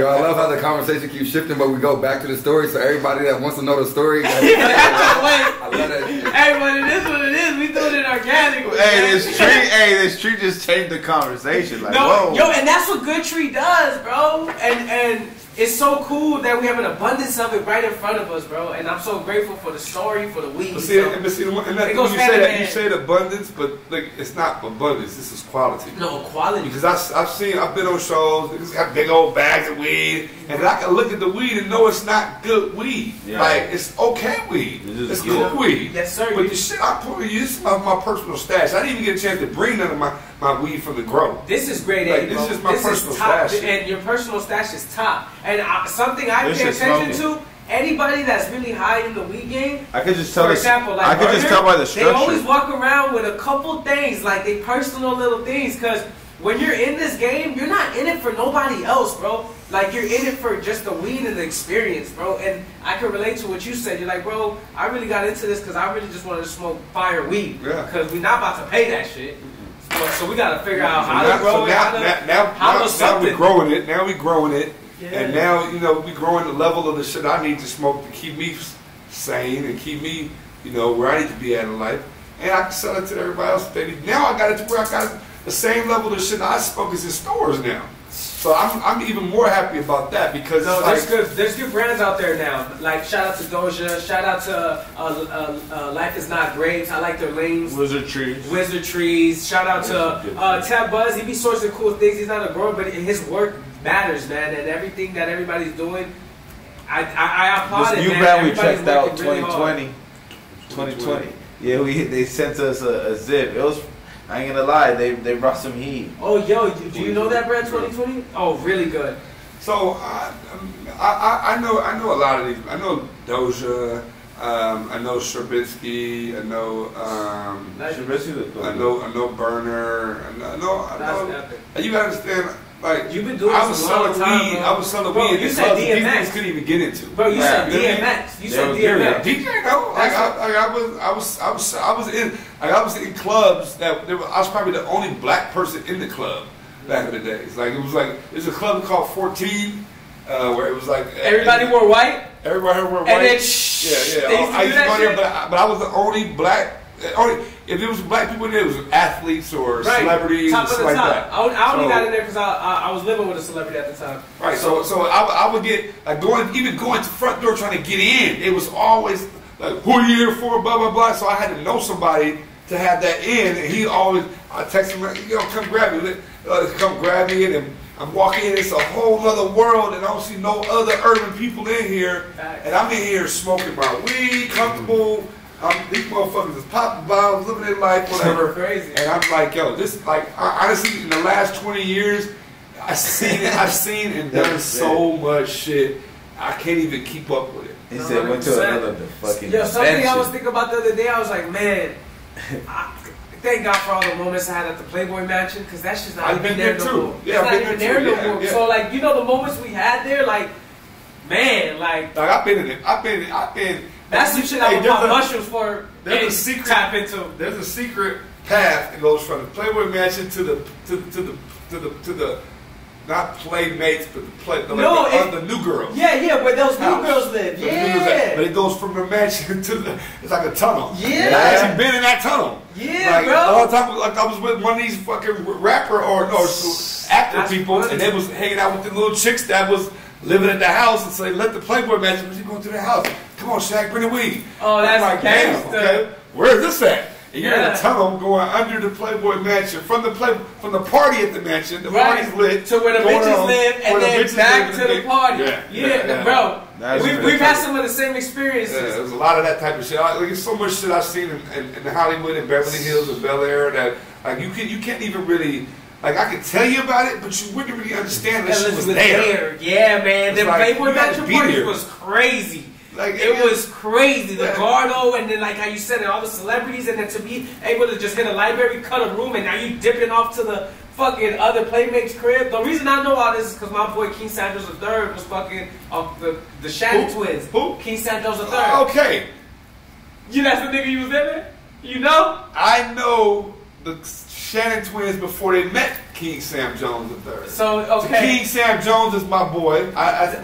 My really good friend from that football. He was playing football. Yeah. Shiloh, and then he was Superman's best friend on Smallville. Right. Yeah, so, I live. That's my boy Sam. So that's my boy Sam. And at the end of the day, yes, I met Sam because he started dating the Shannon twins. But the Shannon twins, you know we ain't capping about the Playboy shit. Listen, the Shannon twins was 17 when I met them, coming from Florida. No, yeah, and I was selling them weed. So I was selling them weed when they were 17. Crazy. Because they couldn't leave the mansion. They couldn't do anything. So I put them to the mansion. That's how I know about this house, because of the Shannon twins. That's how I know about the house. I'm talking about this pathway. Yeah, the story of it. I know because Sam would tell me all this cool shit. When we would go to the Playboy Mansion, Sam would be like, yo, come on, we about to cut over here. And I'm like, what? And we think experience just life. Shit crazy. That was amazing, man. Good times, you feel me? And like you said, I get it. Like it's hard to just explain everything because we live cool ass lives. That's funny you said that. Of all people. Hey man, I ain't seen him fair, but that's my guy. He used to party heavy. He used to party heavy, and then he still do. And then. Well, I mean, everybody don't party as hard as they used to. No, true. I'm telling you, when we was in our 20s and our 25s and shit, like before 30, we was private jets all over, going the fuck out. I went to EDC I went to the first EDC. I went to the first Coachella, but the second and third Coachella was weak. So we came back for the fourth Coachella with Jay-Z and Beyonce performed. I got video. I can't find the footage. I don't know where it's at, but I got video footage of me on stage with Jay-Z, Beyonce right here. So when they first started a relationship. Crazy. Beyonce right here. Maria Shriver was there. Russell Simmons was there. And a few others, but it was like big dogs because Jay-Z was performing. The first time Jay-Z performed at Coachella. That's crazy. Come on, and I was there on stage smoking, and I took a picture. It was like a picture. It was a sea of like fucking 50,000 people. It's crazy. I had a picture I remember my picture. I had a selfie. Before selfies were really selfies. Yeah. But it was like I took a selfie picture. It was a whole sea of people. The whole wave of people. But it was there for DMX performed there too. Later. Okay. But the worst part about that is I wish he would have performed there earlier because DMX performed there after like his problems. So he never performed there when he was at his hype. Right. When he used to have waves, like man. When that Rough Rider shit used to drop, nigga, people used to go crazy, nigga. Yeah. Niggas used to lose their brain, bro. It was movement, bro. And I lived through it, watching it through like the internet, because you know I'm a lot younger. That's not my time age. That's your time age. But it's cool to just be sitting here again with you, bro. Be listening and hearing these cool ass moments, bro. Just to see DMX. And then from that time, I was with him every day for 2.5 years. Like every time he come to LA, every time he, come to town, I run around with him and kick with him. And I always had the weed. I made sure he had the weed. And when he landed, he made sure, hey, you picking me up? I need some. He had 20 cars on deck. When X at his prime, bro, I'm telling you, X was so ill. When he was at his prime, when he was doing all those Jet Li movies, and he was doing all those fucking crazy movies and shit, and records. He had crazy movies and records at the same time. Yeah, that Jet Li movie too was good. It wasn't no bullshit. Like DMX was. He was getting so much money. I think he was getting $30 million a flick. Well, he came. Damn, $30 million at that time was crazy. That's what I'm saying. 20-30 million. His range was 10 to 30 million a flick. But at his height, it was 30 million. That's when he started flipping. He started flipping. They tried to make him out to be the bad guy, and it just didn't work no more. So Damn. It went down. But he was getting 20, 30 million a flick, killing it, fucking going after. Like he would go every time he come to town. He would go to the Mercedes. Like he was renting cars from the Mercedes-Benz dealership.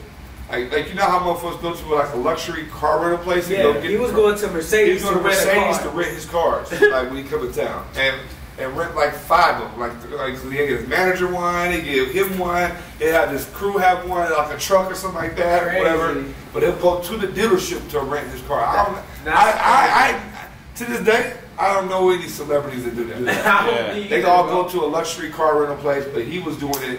There wasn't no luxury car rental place back when he was at 2000. I mean, come on, there was no luxury car rental place like that. Like I remember when Enterprise first started doing a luxury division. That was like 2002, 2004, something like that, in that range. But in 2000, he had to go to the dealership to rent his fucking cars while he was in town. Shout out DMX once again. So fucking dogs. So tell us more about getting connected with the people that's growing your weed, bro. Yeah, how you had to pick somebody. You said that you had to pick somebody for the what? For the brand. Like, who are you gonna like? We were just talking about. Considering Lil Wayne. A celebrity. Okay, yeah. Yeah, then we back. We had to come back on that. I was even like, you like how about that back? Nah, yeah. So I had to think of somebody who worked for, like, getting to the masses. Really, that's what my main thought was, getting to the masses. I need to get to the most people as we can, because I need people to understand the quality of weed, not just I can get you weed. Right. Yeah. Anybody can get weed, motherfuckers. You can get high off smoking Reggie. Like, if you smoke a lot of it. Enough of it will get you there with a headache. With a headache. Yeah. I roll like 10 of them. Like, I got more. Yeah, with a headache, like seeds popping and shit. Like, you know what I mean? So at the end of the day, I know that. So I said to myself, I want to get some good weed grown consistently, but I need to get it to a lot of people. I need to have a lot of people even looking forward to it, trying to say, where do I get it from? How do I like? And it's the quality I want people to look for. I don't want people to really care about, like, I just want to get some weed, because you can go get that from anybody, anywhere. I want people to actually see, like, you know what? I want to go get this weed because it's affiliated with some person and it's grown by some person. That was my first vision. So Originals came into the picture because of Rohan. So I said, okay, I'm supposed to meet these guys for a reason. I don't know what it is. Let me figure it out. So I had to go back and, like, you know, step into my brain and really figure out what works. And then I first talked to Lil Wayne and his people, but they wanted money, and I didn't have money, but I had the connections.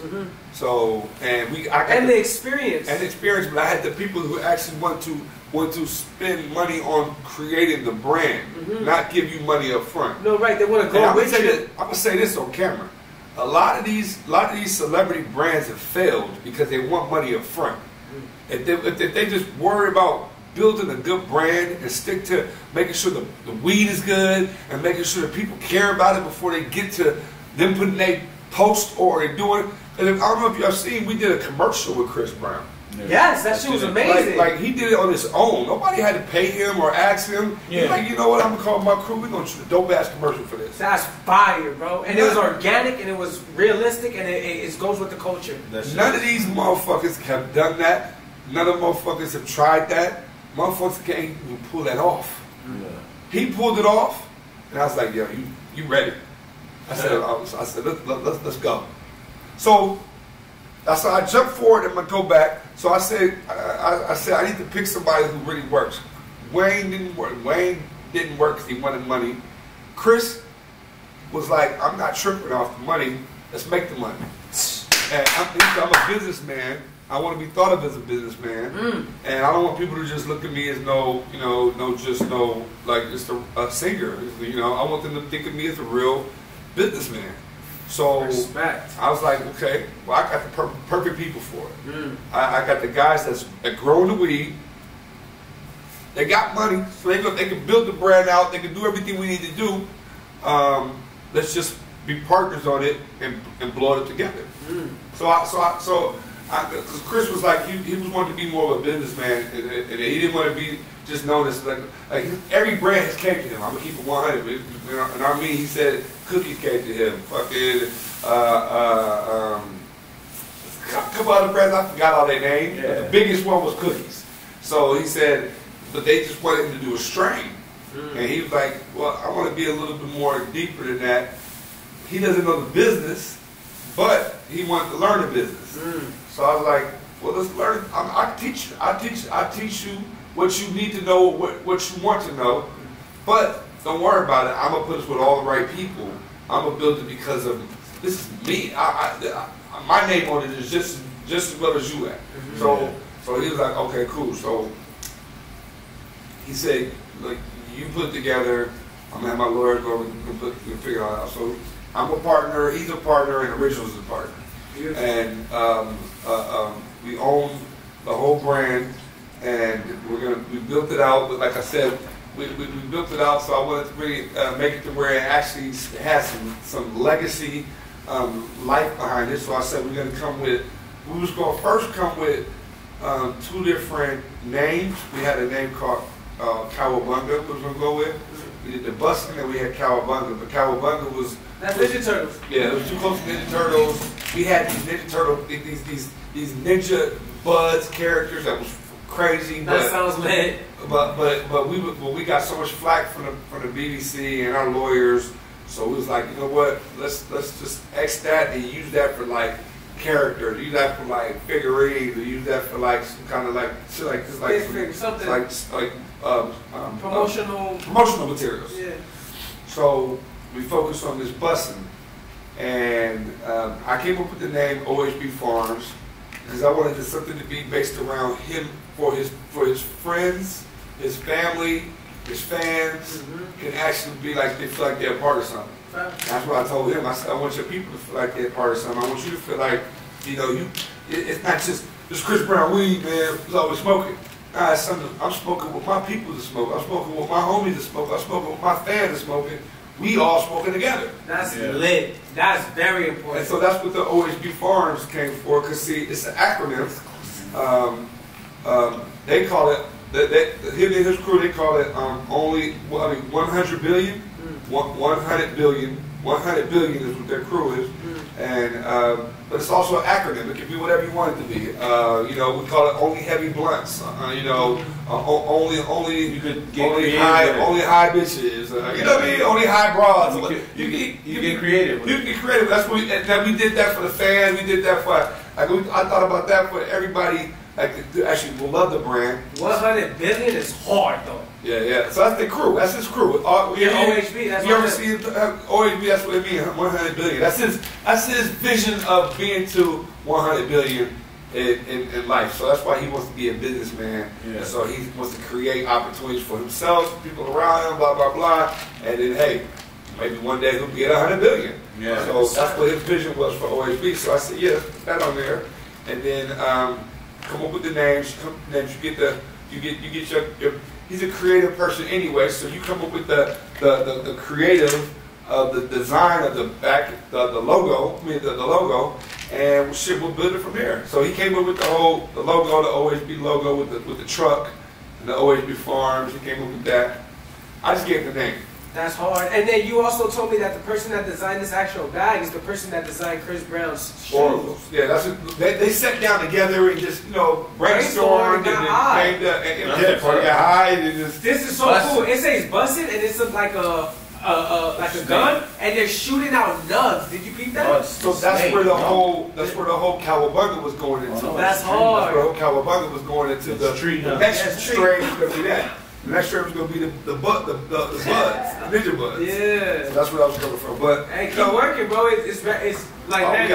Bro, growing up, I've always been a fan of Chris Brown. I'm a fan of his art, and when I get this, I feel essence of Chris. Like you said, I feel like I'm part of the crew. I feel like I can smoke. Like, and when I'm smoking it, I feel happy that if a nigga ever try to tell me like, yo, what you smoking on? I'm like, nigga, that shit Breezy smoking on. And look at him.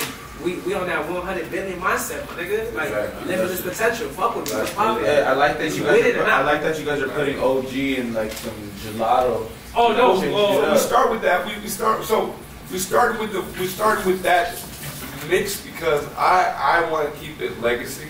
So I said, let's start with an exotic, and then let's start with an OG, and then we're gonna come with a sativa.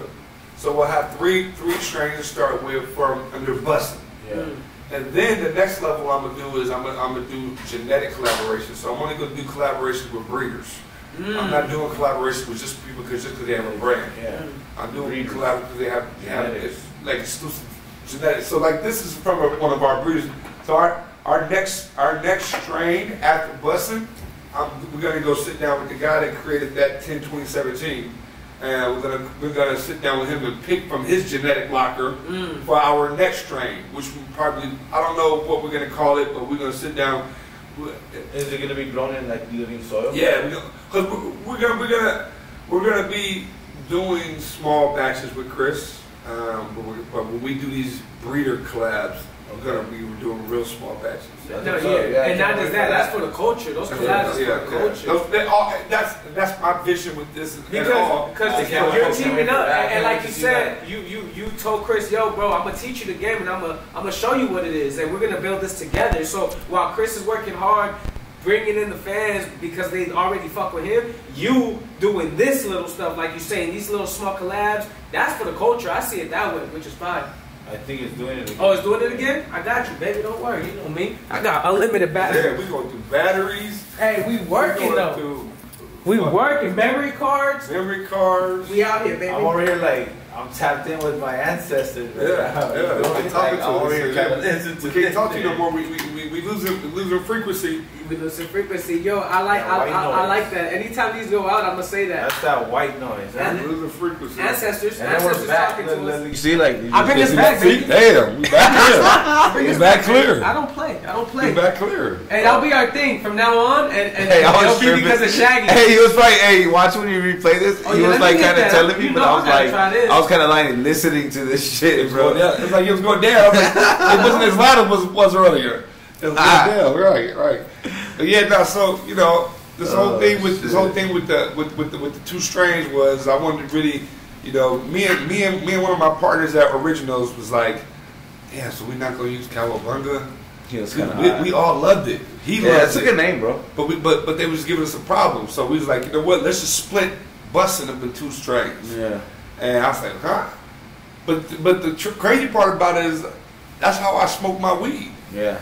So I was always get an OG and put some exotic and mix it and roll up. That's why that's a good idea because not that many brands are doing that, bringing out I exotic. I only do that because I like to taste different shit. I love my OGs. But I love my OGs too. All my homies be having fucking all these exotics, so I want to taste it sometimes. I was like, I gotta get some power out of it because it don't get me high enough. Yeah, exactly. The OG. Even the blend. Yeah, both dead. Damn. No, right here. This one's good. This one busted. This one. Yeah, that one's busted. Yeah, get rid of them. But yeah, my whole thing is get rid of them, huh? Is to get this shit out there to where people can understand what a real exotic is, what a real OG is first. Yeah. Then we're gonna do what a real sativa is. Cause I'm thinking about doing a sativa to be Jack Heron, just because it's a staple. It's a traditional, bro. Jack is a really good one. And I'm good friends with his son, Dan. What? Yeah, it's one of my good friends, Dan Heron. Shout out Dan Heron. You in the game, bro. Nah, Jack is a real. I love that sativa. Time, bro. Especially grown right, you know. So yeah, that's what I say. So I like straw nana. We would grow it. We would grow it at Originals, but if I did that, I would bring in Dan to like stamp it.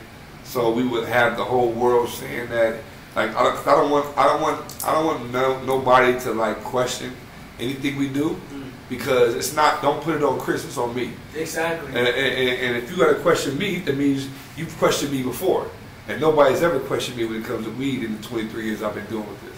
Yeah. So the way I take this to the next level, I want people to understand that I know what good weed is. I know what good genetics are. I know who does it.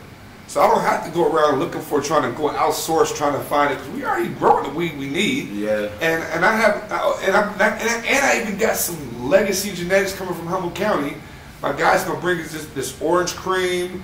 He's been growing for over 40 years, and he's a veteran. Went to what was that, Vietnam veteran. Crazy. And he came back from Orange Vietnam. cream, probably crazy, bro. Dog, I'm telling you this. This is one of his genetics right here. I'll spell it.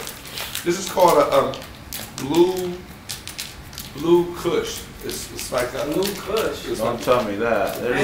There's this genetic I've been looking for. It's called Blue Nose OG. Smell that. That shit's... You ain't smelling genetics like that. You ain't smelling weed. What is this right here? What am I? The Blue Kush. Blue Kush. Damn. It's different. It's something that you're not really smelling all the time. And the crazy part about it, he has an outdoor. He's growing outdoor.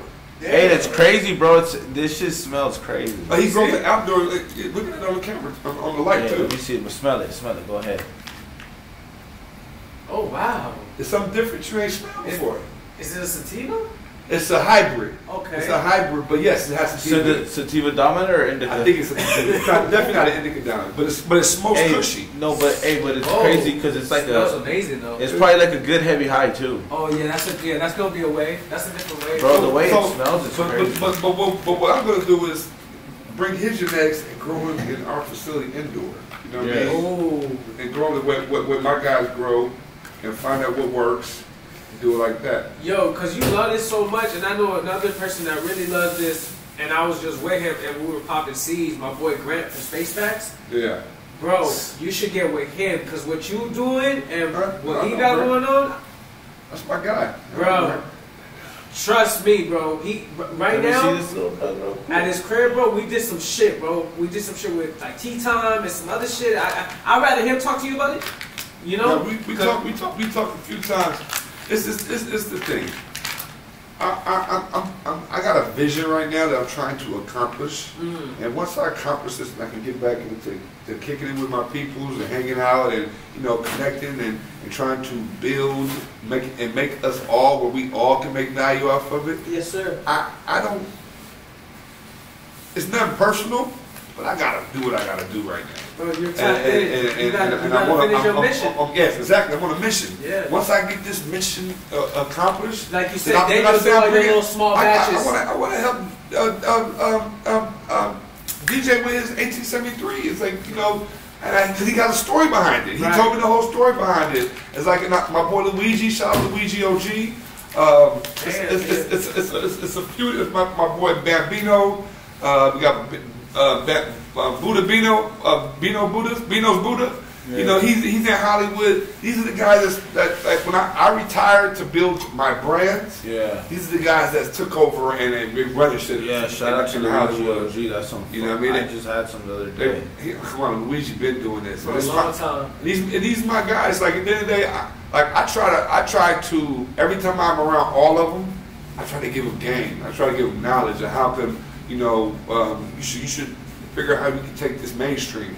Like, I'll help you, whatever you need. If I can connect you with some of my peoples or whatever, get you some of my in our licenses, work out a deal or something like that. Because I want to see us all being able to create legacies.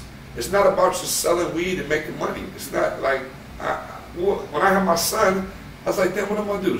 Teach my son how to sell weed? No. I can't teach my son how to sell weed. Yeah, I feel that. But I got to teach him how to run a business. And if I can build my businesses up to where they making money, but if you want to play video games all fucking day, fuck you, go for it. You good. You my prince. Yeah. You know what I mean? I'm a king in this shit. I'm a god in this shit. So it's like I gotta really be able to set it up to where everybody around me I feel the same. Everybody around me is good. Everybody that fuck with me, this is what I'm building for us. Oh man. You know what I mean? My boys, my team, my homies, girls, homies, like I want everybody around me to be like straight. Exactly. I don't want nobody to be like, Shaggy's up, man. We going out to eat with Shaggy tonight. Nah, call me and tell me where y'all at. I'll pull up. Exactly. And at the end of the day, we're gonna have a good time. But don't be just dependent on me. I might not show up. No, 100%. You know what I mean? Because I don't want to be that dude. Facts. I want to create opportunities so we can all be that dudes or girls or whatever. What Jay-Z say? Me and my bros, we leave each other crutches. What was it? I know what you're talking about. You know what I'm talking about? But that's what I think like that. Yeah. I think like how you got some water by any chance? Yes sir, I got you. I think like that. I think like how Jay-Z thinks. Like you want everybody around you to be good. Yeah. You don't want to be like sitting around you know, and everybody gotta wait for you to smoke. Everybody gotta wait for you to fucking get, you know, eat some good food. Exactly. You wanna come link up with your people and be like, ooh, I got this one. What you got? What you got? You don't want to pull up and everybody just smoking your shit. That take away from it, man. It's I like to smoke my shit. Right. I like to smoke all my shit. So if we all got one thing to smoke on, damn, we never gonna be able to enjoy nothing. Exactly. And that's like me coming up around everybody I've been coming up around. I always look at the crews and always look at the people I'm around and that's how I developed my thoughts of how I want to build my empire. It's based on who I see do it right and who I see do it wrong. And you know, you've been around a lot of people. A lot. I've been around a lot of people that I can tell you. I was around Drake when he was just fucking the dude on Degrassi before he even fucking put any record out. I was around him in his circle, make sure he had weed. And I went to the first show he did in L.A. It was at Cal State LA. It was at Cal State LA. Was you with us there? With me, with Whoop? It was at Cal State LA. Drake performed. Big Sean wasn't even signed. Big Sean was there. We had they wouldn't even let. It was so. Big Sean was so nobody. They wouldn't even let him on the backstage. We had to go and say, "Yo, he's with us," because we was with Drake and his guys. And we was making sure Drake had all the weed and whatever, and his guy was smoking. But like, yeah, to this day, if Drake see me, he know, yeah, that's Shaggy. What's up, Shaggy? You good? Blah blah blah. It's like it's really that for the last 23 years. So now I had to really create something to be able to take what my mentality of smoking. Now the world can actually smoke like that. Exactly. Like we first launched this in California. Then we're gonna go to Nevada. Then we're gonna go to Massachusetts. Then we're gonna go to we have an opportunity to go into internationals. I'm going to Germany. Going to Germany.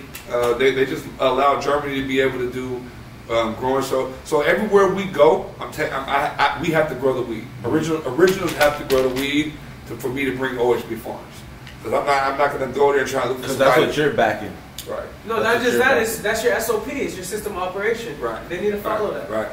Because I don't want to take this shit out to anywhere else, and they just put anything in those bags. No, it matters. And then I'm like fucking. My customers are like, "Damn, you gave me some trash," or they put some motherfucking depths in there. Not yet.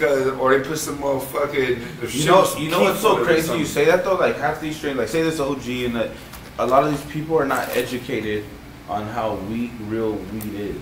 You get me? Like if you just told them like living soil, they're like, what? Like what do you mean? A lot of people don't know what it is. And that's what I always tell people. I'm like, bro, like it just goes down to like being more engaged with your plant. Like, you know, like people don't get that. Like the more you love your plant, this. Exactly. I love and there's people that are tapping in different levels of growing. There's people that are just watering this shit, and then there's people that are like doing the fucking most, like how he said, looking for the best soil, bro.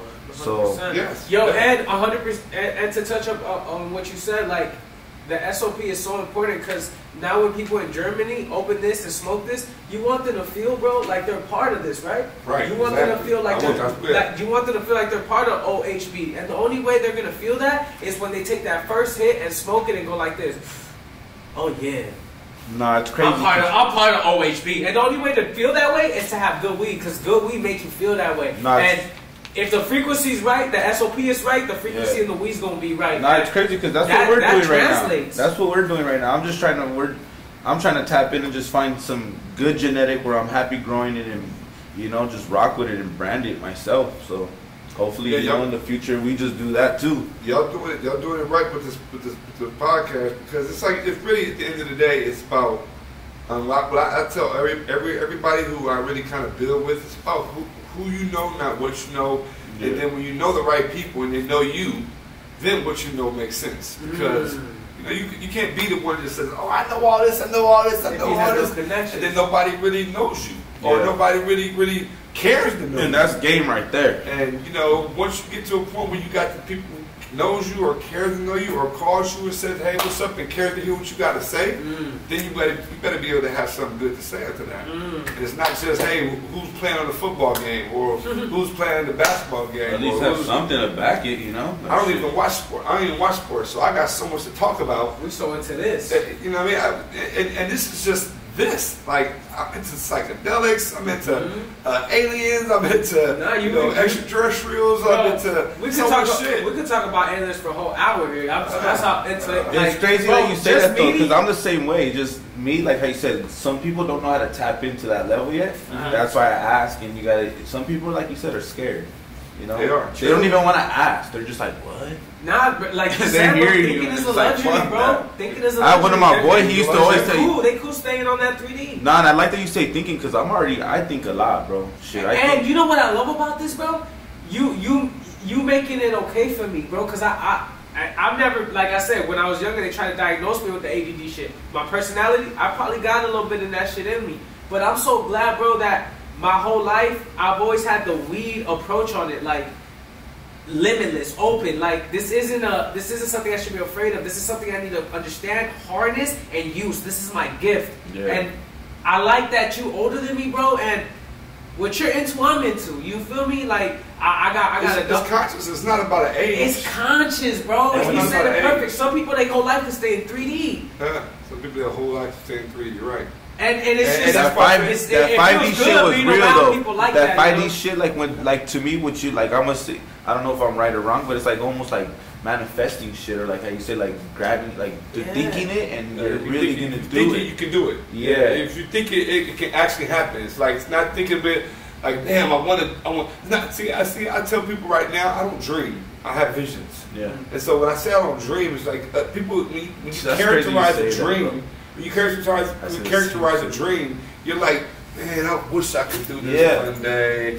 Man, damn, this beach looks nice one day. We're living here. You gotta have visions. I use this vision. If I see this, that means I gotta figure out how to get to there. Because I already seen it. And if I've seen it, that means I'm supposed to be there. It's there. Yup. It's not. I'm not getting those visions for just it's not a dream. There's no such thing as dreams. Right. And when people say I've seen some crazy shit, because it's actually happened in your timeline. No, 100%. I see some devils and some. I've seen all them too.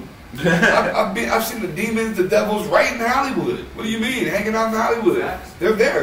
They're right there. It's your soul. It's your energy. It's what you represent. And some people represent darkness. Some people love the darkness, but they shine the light. Some people just walk around shine a light. So it's like once you understand who you are, then you understand how to tap in with different people and connect with different people. And I've gotten to a level where I can connect with anybody that I choose to connect with. If I don't choose to connect with you, I can turn you all the way off, and we don't even have to ever have a conversation. But if I want to connect with anybody and everybody, I walk up to them and say, "Hey, what's up?" Turn it up. And I tell them exactly what I want to talk to them about. But if I don't got nothing to talk to them about, there's no reason for me to walk up to them. 100%. So that's the way my next big manifestation. I'm gonna tell y'all here. I don't know how many people you got out there. So it might be a leak, or it might just be a hearing. So I'm going to I'm manifesting to do a collab with Bathing Ape. Ooh! For the merch. For go get that. I promise you go get that. Yeah. I've been talking to it. You go do that, bro. I've been just putting it like, because I feel like with Chris, it's a done deal. It's already a signature. It's already done. And Chris is such a big fan of Baby Nate. Growing up watching Chris my whole life, all day. He's the reason I'm on Baby Nate. Like, so I seen that, and I know that. So I was like, that's a vision that's gonna happen, bro. So I had that vision. I said, like, yo, I need to give us somebody big that can actually be a vehicle to help us really push this into another lane other than just weed. I'm not trying to be just known as just a weed brand, and I'm doing nothing but secret sessions and all. I don't go to no secret sessions. I'll tell you right here, I don't do secret sessions. I don't do none of those weed cups. I'll go to the Hall of Flowers. I'll go to MJ BizCon. Hall of Flowers is up there, north. They have one up north, and they have one. It's got one in Ventura County this year. March. I'm trying to work with. We talking back and forth to do something with them to launch OHB Farms amongst the Hall of Flowers crowd. Oh, that's what's up. So we're gonna do we like get that session. You got some big things coming, bro. Super excited for you, bro. And again, like I said, it just makes me so happy because I look at you right now like a 10, 20 years in front of me, you know, because a lot of the same stuff you're into, I'm into, and you giving me hope, bro. You're giving me hope, bro. And what I love, bro, the same nigga you are today, just like me. People that met me 10 years ago, 20, they be like, that's the same nigga. And your approach and your business way of thinking from the day you was doing shit with DMX to even fucking today with Chris Brown, bro, you the same nigga, bro. And you're not just a healer. People didn't just hit you for weed. They hit you because he was a cool motherfucker too, bro. Exactly. Shaggy is a cool nigga, bro. That you probably gave everybody the real Cali genuine experience. shit. It was and like you a genuine dude, bro. Genuine 100%. shit. Meeting you today, smoking your weed, and just really getting to know your story and just what it nobody is. really lets you in. You know the like you said, bro. When you gave DMX that joint, that was genuine. Like he probably like, damn, bro. Fuck a photo. He probably even thought like, damn, that's probably bro's last joint. Anything, whatever, but whatever. Even D, when he took, he must have known. Just give me a joint. yeah, but right. That's where it was. You let the that's where it was. That's where it hit him. You believe in magic, though. Yeah. Like, and that's what I love. Where you're at today, you believe in magic, and I feel like something we gotta push is always let people know, like. Don't be quick to be that 9-to-5 robot. Believe in your magic. Believe in your dream works. Like believe in yourself. Believe in yourself, man. And your everything you've done, even everything you've I'm still tripping out on that. It's he about said, here's a joint. That's crazy how the power of a plant. Bro, his whole look where he's at today off of a joint. And it's funny that's a whole movie. And it's funny you say that because I was coming from the skating community, like, and that's how I got to know a couple people as well. It's just like weed brings everybody it's our together. magic. If you let the magic do its thing, genuine, you know, people go genuinely lock in. Mm-hmm. And the plant, even if you're an awkward motherfucker, just hit the weed, man. It's gonna make you it's gonna teach you what you don't know. Honestly, see, if people don't understand about weed, it unlocks receptors in your brain, in your body, to like help you like maneuver, you know, the smartest man in the world that died, rest in peace, is Stephen Hawking. Oh yeah, the dude on the thing, right? Right, he had ALS. But see, where he lived at, cannabis was outlawed completely. Oxford, England. It was outlawed completely, and he never got a chance to study cannabis, so he couldn't even understand that it helped his ALS. Yeah, it would have helped him. So fast forward, in California, they did studies on it, and it helped people who had ALS actually walk again. Oh my God. And the smartest dude in the world, because weed was outlawed by the government around him. He was in England, you said? He was in Oxford, England. And he couldn't travel. Himself. He couldn't travel here to come. Like he couldn't travel here to come. Just like I'm gonna go to California. I'm gonna move to California to go actually try cannabis. But he didn't know. He didn't know. He never had a chance to study it. And of course, it's outlawed where he's at. So why would he even take a liking towards it? Because it's outlawed. Why study something that's illegal? There's no future. That is crazy. So the smartest man in the world died. No, he didn't die because of that. He couldn't heal his ALS. Yeah. Because that had him in a wheelchair. He couldn't talk. And and what they said, when I was watching some documentary about it, but they said what it does is it's like the ALS is you got receptors in your brain that tells your hands and your body, it makes your everything move. Yeah. Right. So if they're not connecting and firing right, the weed can help everything it don't reach. work. The weed exactly could help it get there. Help it reach. It makes the receptors stretch, or it makes the interweave and connect to where you can actually, I can move now. And then it stretches, and then okay, I can do this. That's why they were doing that challenge, right? The ALS challenge, or they say because you feel ice. The ice over somebody? Yeah, remember? Wow, I didn't even know that's why it was called that. Yeah, I did that challenge back in the day. It was like one of the big internet challenges where somebody stands, I challenge, blah, blah, blah. And it's like, like you said. But I guess it was like they said like throw up in the ice over the there. ice. The way they remember it was like I do remember that. people Remember were that was like one of the but like first celebrities were doing it. That's was like a hot one. But the reason why the celebrities Like were a doing code or it, something? yeah, no, because the celebrities were saying whoever posted it, they would bring awareness. It would awareness, and they would get donated or like it was donation of 5,000 or 1,000 to the. So I didn't know that. I didn't know that. But they said like when you dump an ice that's bucket. something that people didn't really realize. Like it helps with a lot of like man-made illnesses, humanity illnesses that we create because we create all these fucking like diseases and viruses and all these different things. But so it actually goes on to the next person and to the next person. And then you got a whole bloodline that has polio or ALS or all these different shits, but because motherfuckers fucking with the food, fucking with the air, fucking with like I hate to always say it, but I tell people all the time, this is the last humanity. This is the last, not humanity. This is the last civilization in humanity.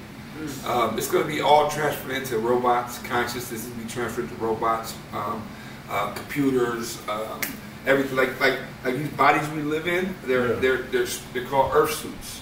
The thing that makes this whole thing click is the brain. So if the brain is not firing right, the brain is not working right to connect to the receptors, the rest of the body's just stuck. Right. You can be the smartest dude. Here's the brain. All you can do is think. Right. You can't move. Nothing. You can't do nothing. So at the levels where we at now, I feel like it just needs to be a lot more people thinking. We need to get back to more thinking. We need to think deeper. We need to question more things. We need to get bored. Remember back in the day when you got I'm bored? bored every day, bro. I don't like bored. Boredom is bad for me. Yeah. It brings The reason why I say bored is when you get bored, you go and think of an idea. You go and get busy. You go and think. You think. True. Nowadays, people don't think because they don't get bored. True They're to too an busy extent. being entertained. True to an extent, but see, that's the entertainment part we need to get rid of. Yeah. That is that is more of what I'm saying. Like you said, they watch this football. There's too much entertainment. There's too much entertainment. A lot of things They're could too distract you. No, a lot of things could distract you in this day So and you age. don't get bored. Exactly. You can go put on a fucking Oculus. You can go play video games. They got so much shit to distract you from creating and being thinking. Exactly. And being and even though these kids can make a lot of money from playing video games, but are they creating anything? No. They're just playing video games. They're playing around in somebody else's creation. Somebody else's creation. I tell my son all the time. He's a video game fanatic. How old is your son? He's 8. 8? Oh, I have a 7 and a 9-year-old, so we're on the same boat, bro. Yeah, so I know what you mean. They're like, they don't want to get off the game. I'm just Don't like, get bro. off the game at all. But at that age, we didn't get off the game. I mean, no, I feel you. Trust me, because sometimes I'm like, all right, I'll let you play. But then it's like, at this point, it's like, hell nah, bro. You've been playing for like 2 hours, 3 hours. No shit, 8 hours. Yeah, no, 8 hours. And I'm just saying 2 just to say, but it'd be like, bro, you going to sleep? Yeah, I'm going to sleep. And I recently I had to take the PlayStation out of the Put it in the living room? Yeah, bro, because dude, I would I would leave after or do whatever I had to do. They come back, they're come playing. back, it'll be like 1, 2 in the morning.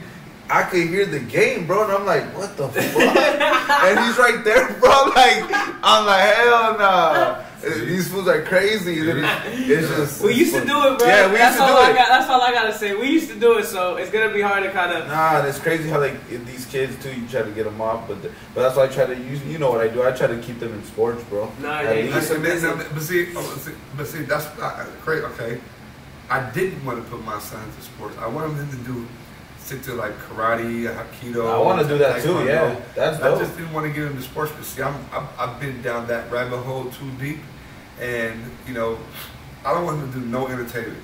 Yeah.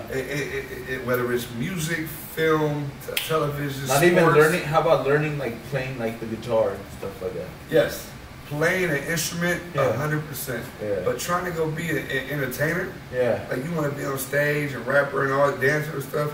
No. It's a trap. It's a mind trap.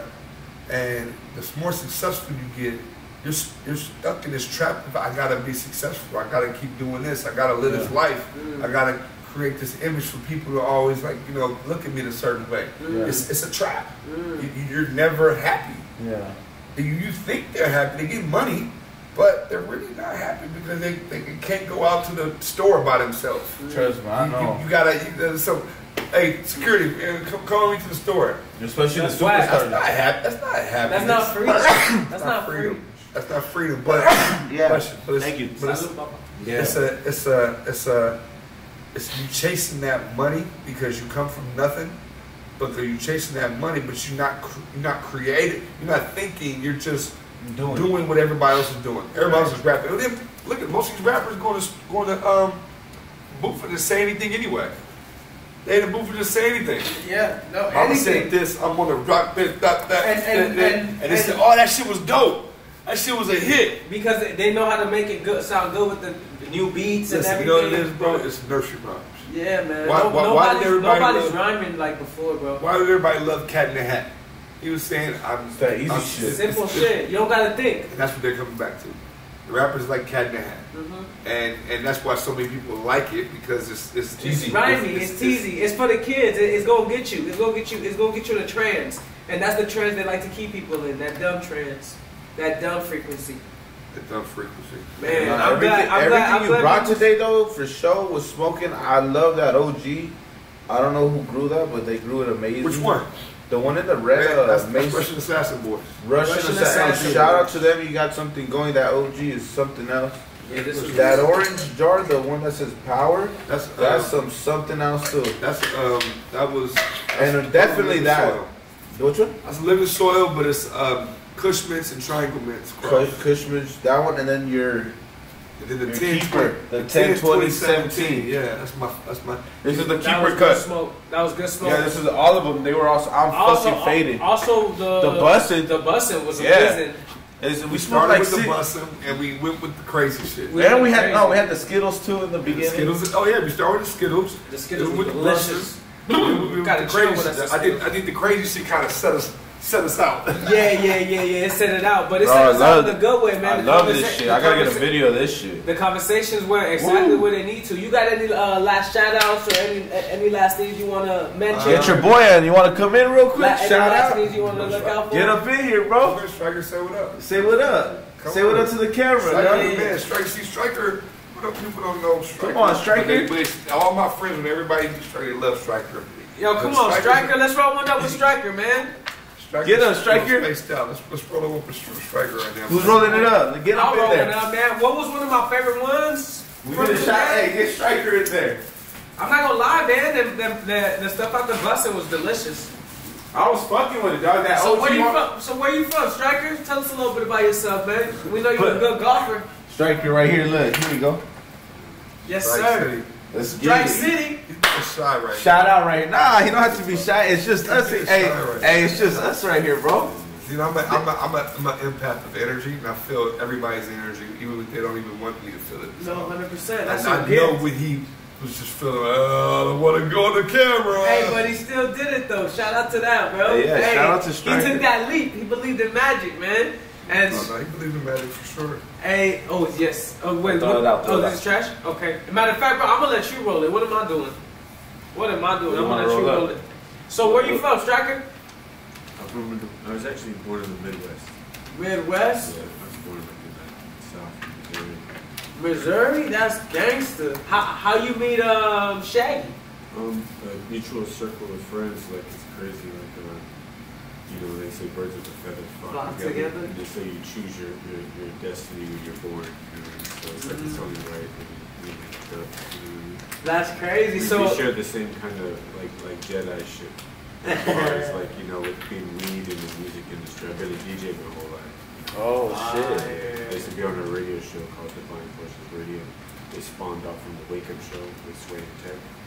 Fire! Used to be on KPFK 90.7. It was like a people's show. Like, so you have to like, you know, we weren't like commercially funded. We were like, so the people paid for us to be on the radio. So you were for the people, by the people? Yeah, sure. People's show. And that was back in Missouri where you were from? No, that was here in LA. Oh, that's the gangster. biggest radio station in West Coast. Coast at the time.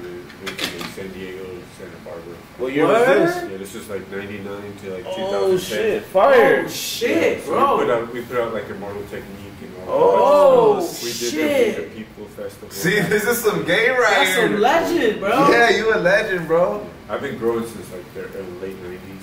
Oh, you grow too? You grow in the living soil? No, big time. Yeah, my cousin Justin Eve, he has a company called 7 Generation Farms, and he linked me back in like the late 2000s with a company called Soil Secrets, and with Michael Martin Melendres, and Melendres like kind of basically put us up on game on everything. So like I hear a lot of talk and a lot of stuff out there, about like for a long time. And I used to try to tell people, and people are like, oh, you know what you're talking about. Because I grow hydro too. Facts. You know what I mean? But because I like the science of it, like tinkering the salt. But then I learned how bad it's for you. It's kind of like food. You like being a chef, but then you realize the food that you're eating is bad. It's killing. That's why you see a lot of like fat chefs, right? And they die of like heart attacks or some shit. Because it's not that they couldn't cook good. It's just they just didn't know the ingredients. So learning what was in the plant science.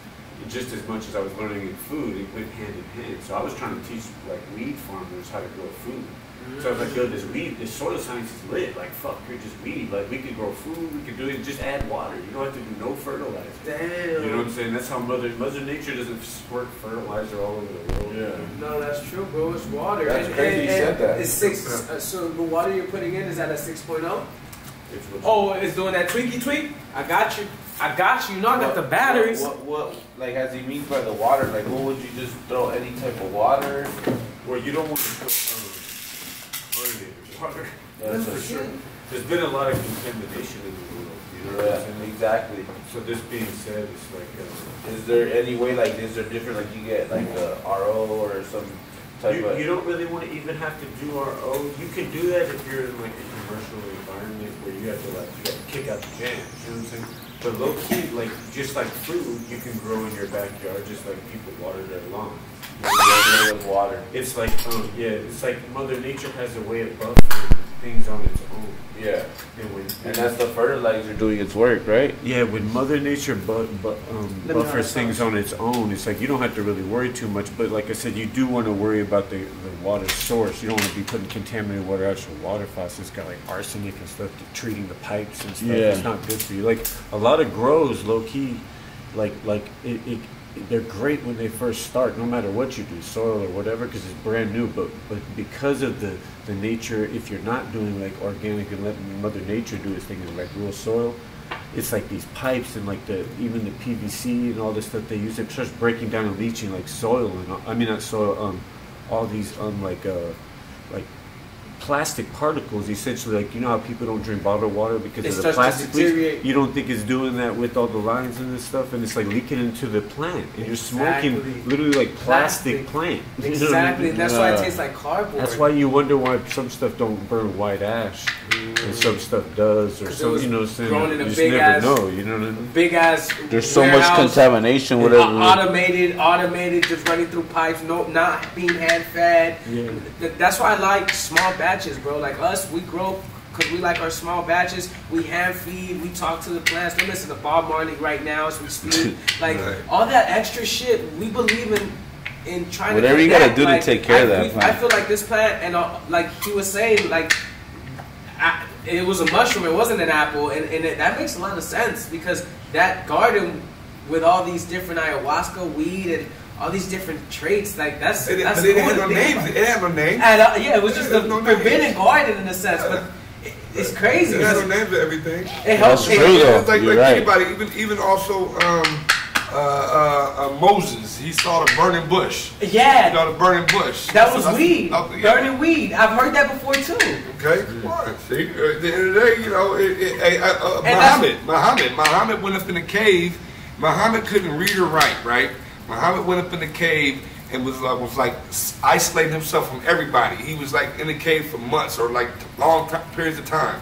But now in my life, I've learned about mushrooms, and if you're not into mushrooms, you will never even understand this. But if you get into the higher depths of mushrooms, the best mushrooms in the world are grown in caves, in dark caves, and they growing in like you know when you can't get to them, you don't even know how to get to them because they're in deep dark caves. You get no light, no sunlight, no nothing. It's just you got bat shit on the ground, and it's all that kind of shit. Just creating the strongest and best mushrooms. So that's called guano. I put bat shit in my weed. So yes, weed loves that. It's a bloom enhancer. I mean, mushrooms grow on shit. He's a mushrooms grow on horse shit or bat shit or whatever. But in a cave, this dude cannot read or write. But he went up in the cave multiple times, came out and wrote the whole Quran. Whoa. So you got to understand, think about that. Oh, yeah, you're talking about the story of Muhammad. Yeah, that's a beautiful story. Think about Muhammad. Wow, you're right. You got to think deeper Yeah, into because it. he had the visions while he was in there. And how could he have had the visions if he didn't take a substance that allowed him to tap in? He couldn't read or write. He always would come down and tell his homies, hey, I got some more information. Yeah, tell you and God came and spoke to him in that cave. This story actually... And when you go on a higher dosage... in Africa. When you go on a higher dosages, people always say they have the God...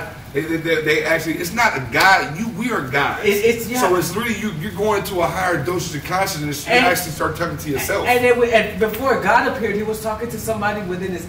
Whoa, that's crazy. He was talking to an ancestor. Remember, it was like an ancestor that he talked to, and then the last person that popped up was God. And then that's when he knew, like, oh shit, wow, whoa, moments, you know, like these are my psychedelic moments that I've looked into to the whole history of man, and there's a lot of flaws, a lot of hidden secrets, a lot of hidden stories that they want to keep people like focused and working and doing this. So they're like, I'm not gonna tell you that. You know, you can go in a cave and get mushrooms and start thinking about like Muhammad and come with your own religion. Then you're gonna have everybody something come with it. They try to keep it down to one religion, so you got one control. Exactly. Like we don't need to have a bunch of different religions. And stuff one thing I like about traveling, I know you got a sense of it because you traveled with a lot of like celebrities and superstars that just wanted you around because of weed and knew your value as a person too. But one thing I've liked and I got to see from traveling, everywhere I go, I just notice how new forms of government control the people, and it's crazy. You come to America, the United States, you're like, okay, we have a way that we get controlled here. Then you go to Dubai, okay, we see how you're getting controlled here. Then I go to Africa, okay, I see how so I get it. It's all so once you see all these different things, you start asking yourself, why? What's the deeper thing? And I like that you're about what you're about because it makes me feel like I ain't fucking crazy, you know? Because like.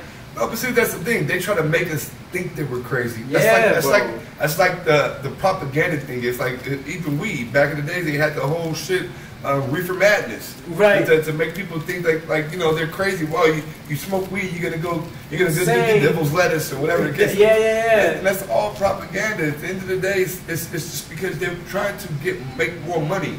If they can't make money, why would they allow us to fucking smoke and be conscious? I don't want you to be conscious. Yeah, then you're not gonna want to come to work. Fact, hell yeah, you're not gonna want to work for me. You go realize the joke's up. You're gonna be like, fuck, the joke's up. It's lifting the veil. That's what we call it. We lift the veil with mushrooms. That's why I tell all my people that anybody who I fuck with, say, yo, try higher doses, man. If you're doing your 1 gram, 2 gram, try 3.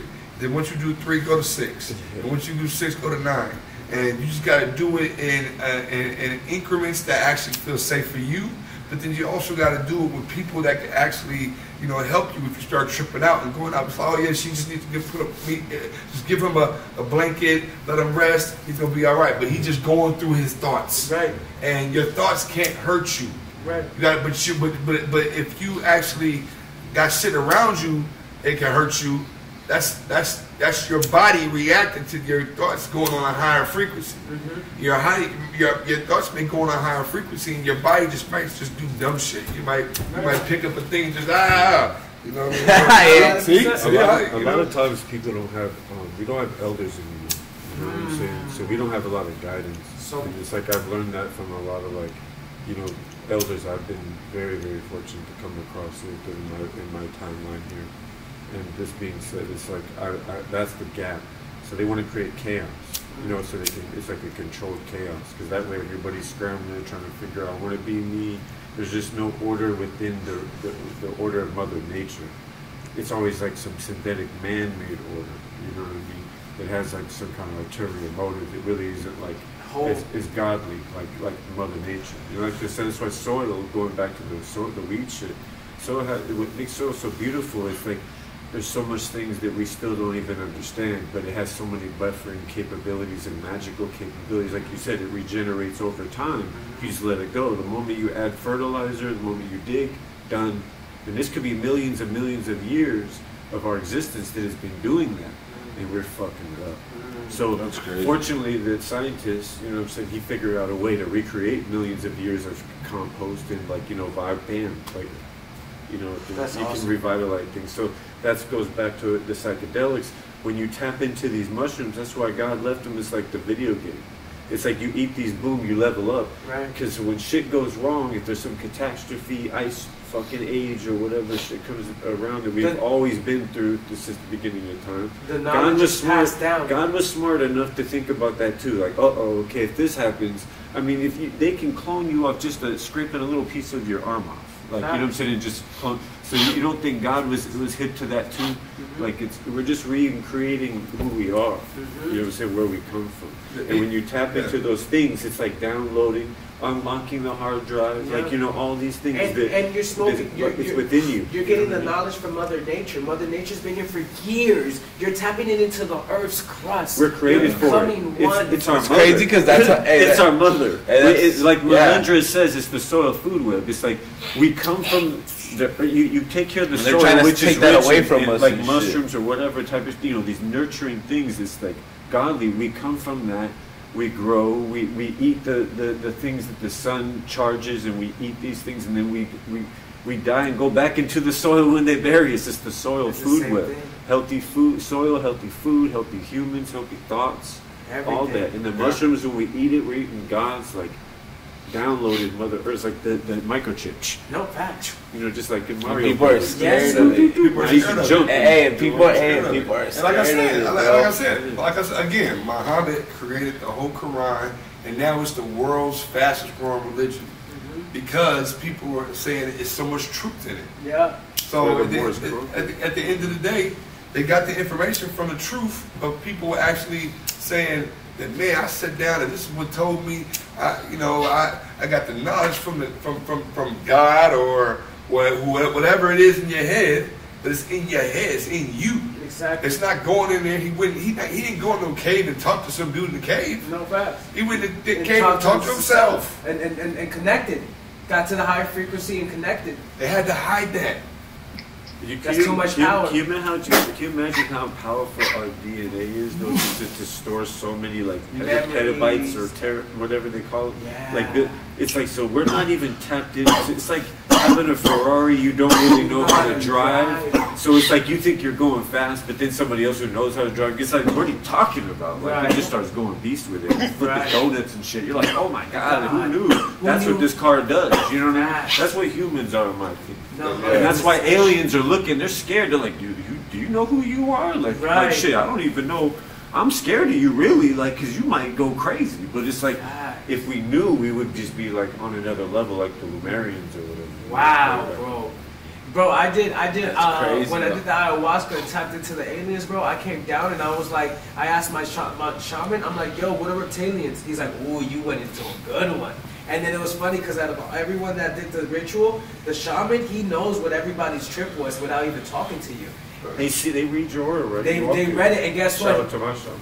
He looked at me and he said, out of everybody, I need to talk to everybody in here. He said, he pointed at me. He said, you could go outside and eat. You're good. And because it's true, my trip, my high, I was just so free. It's my charismatic energy, my positive personality, my eagle eye view of everything. I'm a director, videographer. Everything tapped in perfect, bro. Like you're my spirit animal. Your destiny. Yeah, bro. So you're tapping in. It all works out. Everything. God's in control of everything. That's why you're tapping into that. And I'm going crazy because it's so much information, you know. But it's so cool to be down here and come across other human beings that are going through this journey too, because it's so beautiful, bro. And I wish other people really just take the fucking leap. because we're downloading epic information that allows us to come back and heal other people. I drive around all day, not to sell weed, no, because I like putting niggas on flavors they ain't tasting. I like being able to give them something they can't find at a dispensary. And it goes back to like what he just said. I like giving niggas an experience. To be honest, like you hit on a good note, just not to change the subject crazy, but like that's why I kind of got into it. Being a DJ growing up, like I used to grow weed like secretly because it was illegal. They didn't have no hydro shops. I used to lie and like tell people things like whatever. And then once I met like the weed man, I was like, oh, you're my best friend, you know, because you're as a musician, you need to have that kind of shit. It goes hand in hand. That's why you meet other musicians like in the industry, and they have the same like taste in weed. You know what I'm saying? Because they need that creativity. Mm-hmm. And then and it's funny, like shout out to Wu, because when they had the Billy Kimber back in the day, like. I was around like the underground scene. I heard when that West Side got the Billy Kimber. And he's like, yo, I'm gonna make a whole mixtape off this weed, son. Like, but that's like what weed does for you. Like, imagine Bob Marley and like, you know, weed really made the greatest music ever. Like, if you really think about it. Marvin Gaye, like all the people when it was like, oh, how dare you? Exactly. But behind the scenes, jazz. Remember jazz? My point being, jazz. Like, remember back in the day, the jazz spots. Yeah. Jazz spots is where you go buy weed at. Yep. I think about that. Ridicule might have made him go to heroin because they're like, oh my god, but you know, feeling guilty over that, so it just puts you in depression. So you need something more. If you just let them smoke weed and chill, we would have had greater music and people living a lot longer. You know what I'm saying? Nobody in jail. All this shit. You know what I'm saying? And proper legacies, bro. Proper legacies. It seems like every time good people get a good run, they just try to find ways to fucking kill them and just fuck it up. Right. Like it sucks, bro. Like. Man, yeah, like I said, and bro, that fucking CIA agent that killed Bob Marley right before he died on his deathbed, he's like, oh yeah, by the way, I did kill that nigga. It's funny when that story came out, like we was all talking about that, and none of the kids knew. None of the kids, they didn't know. And none of his kids knew that story until that story came out. Oh my God, the whole world knew that. So they was pissed. They was so pissed. They had to accept it. Yeah. You know, it is what it is. Yeah. It's different times back in those days. I went to jail, believe it or not, a counterman of all people. Like I'm like, damn, I found myself in jail. Like, what's going on? Yeah, that's when you realize how fake it is. You realize how like it's all a scam. Even the people are like, yeah, I don't know. Like people are like, oh yeah, I heard of you. You're just like, damn. It's like when other people just walk away with it. It's like if you got enough money. And nobody really knows about it, you can kill people and get away with it. That's what you got. We've been oppressing people for decades. You know what I'm saying? Like you said, the CIA, like, you gotta think about it. The way they did it, it was the easiest way for them to do it. They gave him a pair of shoes, they had a needle in the shoe, and put it on, like, you know, that. Like, knew he liked to play soccer, he was like, kick the ball. It was it was easy. That was like, damn. But it's like, it's crazy when you think about the CIA, man. The CIA, they're so covert and secretive of how they be putting plants in the entertainment industry, the athlete world, you know, every different things they want every different industry. And when they find out, they'll find a way to put somebody in there. They probably got plants in the weed industry. Because they want to understand how we work, how we do this shit, how we make it happen. Back in the day, I DJ like a war on drugs event somewhere downtown, and literally they were starting the event, and some old lady stands up like, "Hi, just want to let you know I'm from the FBI and blah blah blah." We were like, I was like, "What is going on here?" She said shoes look nice too. I was like, "Yo, not a threat," but she's probably there just logging everything, not giving a fuck, just like keeping it cool. So she can be legal. She has to pronounce herself. Oh, feel what I'm saying? And this is like when they were passing the laws for shit to get passed. Like they were trying to understand it still on a legal level. Yeah, it's like really how shit changes. So they're way ahead of the game. They're like taking notes, even shit like we're doing now. Right. So when it goes legal, it's they could kind of copy it. The golden era. Think about what they went through during Prohibition. Like alcohol was lit and it was going crazy, and then they figured it out. Like, oh, let's make that illegal. Then they nabbed everything up. Seeker's Gym bought up all the entertainment businesses and all this kind of stuff off all that era of nabbing it up. And there's no more like gangsters like Al Capone. People lived out that era. Think about all this shit now. It's like it's not as savage it was back then. I'm just saying, like, well, maybe it is. Who knows? Well, but I'm just saying, like, Yeah. you know, if you really think about it, because they're just letting it happen. Yeah, it's crazy. But it's like, you know, it's just crazy how, like, when it goes federally legal, bro, it's over. It's now done. we're gonna be subjected to smoking like the trashiest weed probably ever, because nobody can ever grow without having the highest level of hurdles and shit. You know what I mean? Yeah, the bullshit. That's what I'm saying. It's a beautiful time to be alive and smoking. Right now. And that's why, bro, this podcast even came about, because me and my boy got high and started talking crazy, and we're like, bro, we're living in fucking, like, we're living in special times, like Renaissance times. I was telling them, like, these times will never happen again, bro. This is special. And I was like, bro, I don't want to be old and tell my fucking kids, oh yeah, back in my day. I want to be like, nah, back in my day, we made a podcast, we told everybody's story. Yeah, but make a change in the community. Not just to change, but we got everybody's story out. Everybody's voice counts. Fire. I tell people, I'm down to interview the biggest CEOs to the fucking regular niggas smoking, because their fucking experience counts. Yeah, and that's culture. I mean, that's real life, because that's how it was back in, like, you go back to, like, the Dogon people. It's like, they didn't write shit down. It was all about saying things and you know, passing things down from the words. You know, because that's where we have them now. And some of the biggest feelings and you know the biggest frequencies is off, like, verbal recording. It's different when you hear somebody say something that they write something. Yeah. You feel me? Like, leave me a voice note, fuck a text. More, you know, tell you some shit. You know what I mean? Sometimes the text could get so confused, but if I send the voice note, you go like, oh no, that nigga was happy that day. And you're on a right, good, I say it all the time, yeah. You're on a good point though, because I always say, look at, like, if you look at society, like, especially right now, people are going ham stealing shit. It's so you might as well just go after your dreams. Exactly. That's what you have to lose. Like, people are risking not giving a fuck. So you get away with it. You might as well go after and not care if you fuck up. Like, you know what I'm saying? Yeah, it's like there's no losing really. I always tell people that too. And that's might as well just fucking do whatever you want, bro. Yeah, people have courage to see the light. They're not even giving a fuck. Exactly. You know what I'm saying? You might. It's like they're giving away money. It seems like on YouTube and all this other stuff. See Mr. Beast. And yeah. They're showing you the game. They didn't have the game for us in our world. Like back when they were just we were lucky just to be around. Go back to building brands and building opportunities. When it comes to, like, one thing most 90% of people are afraid of is just starting something new.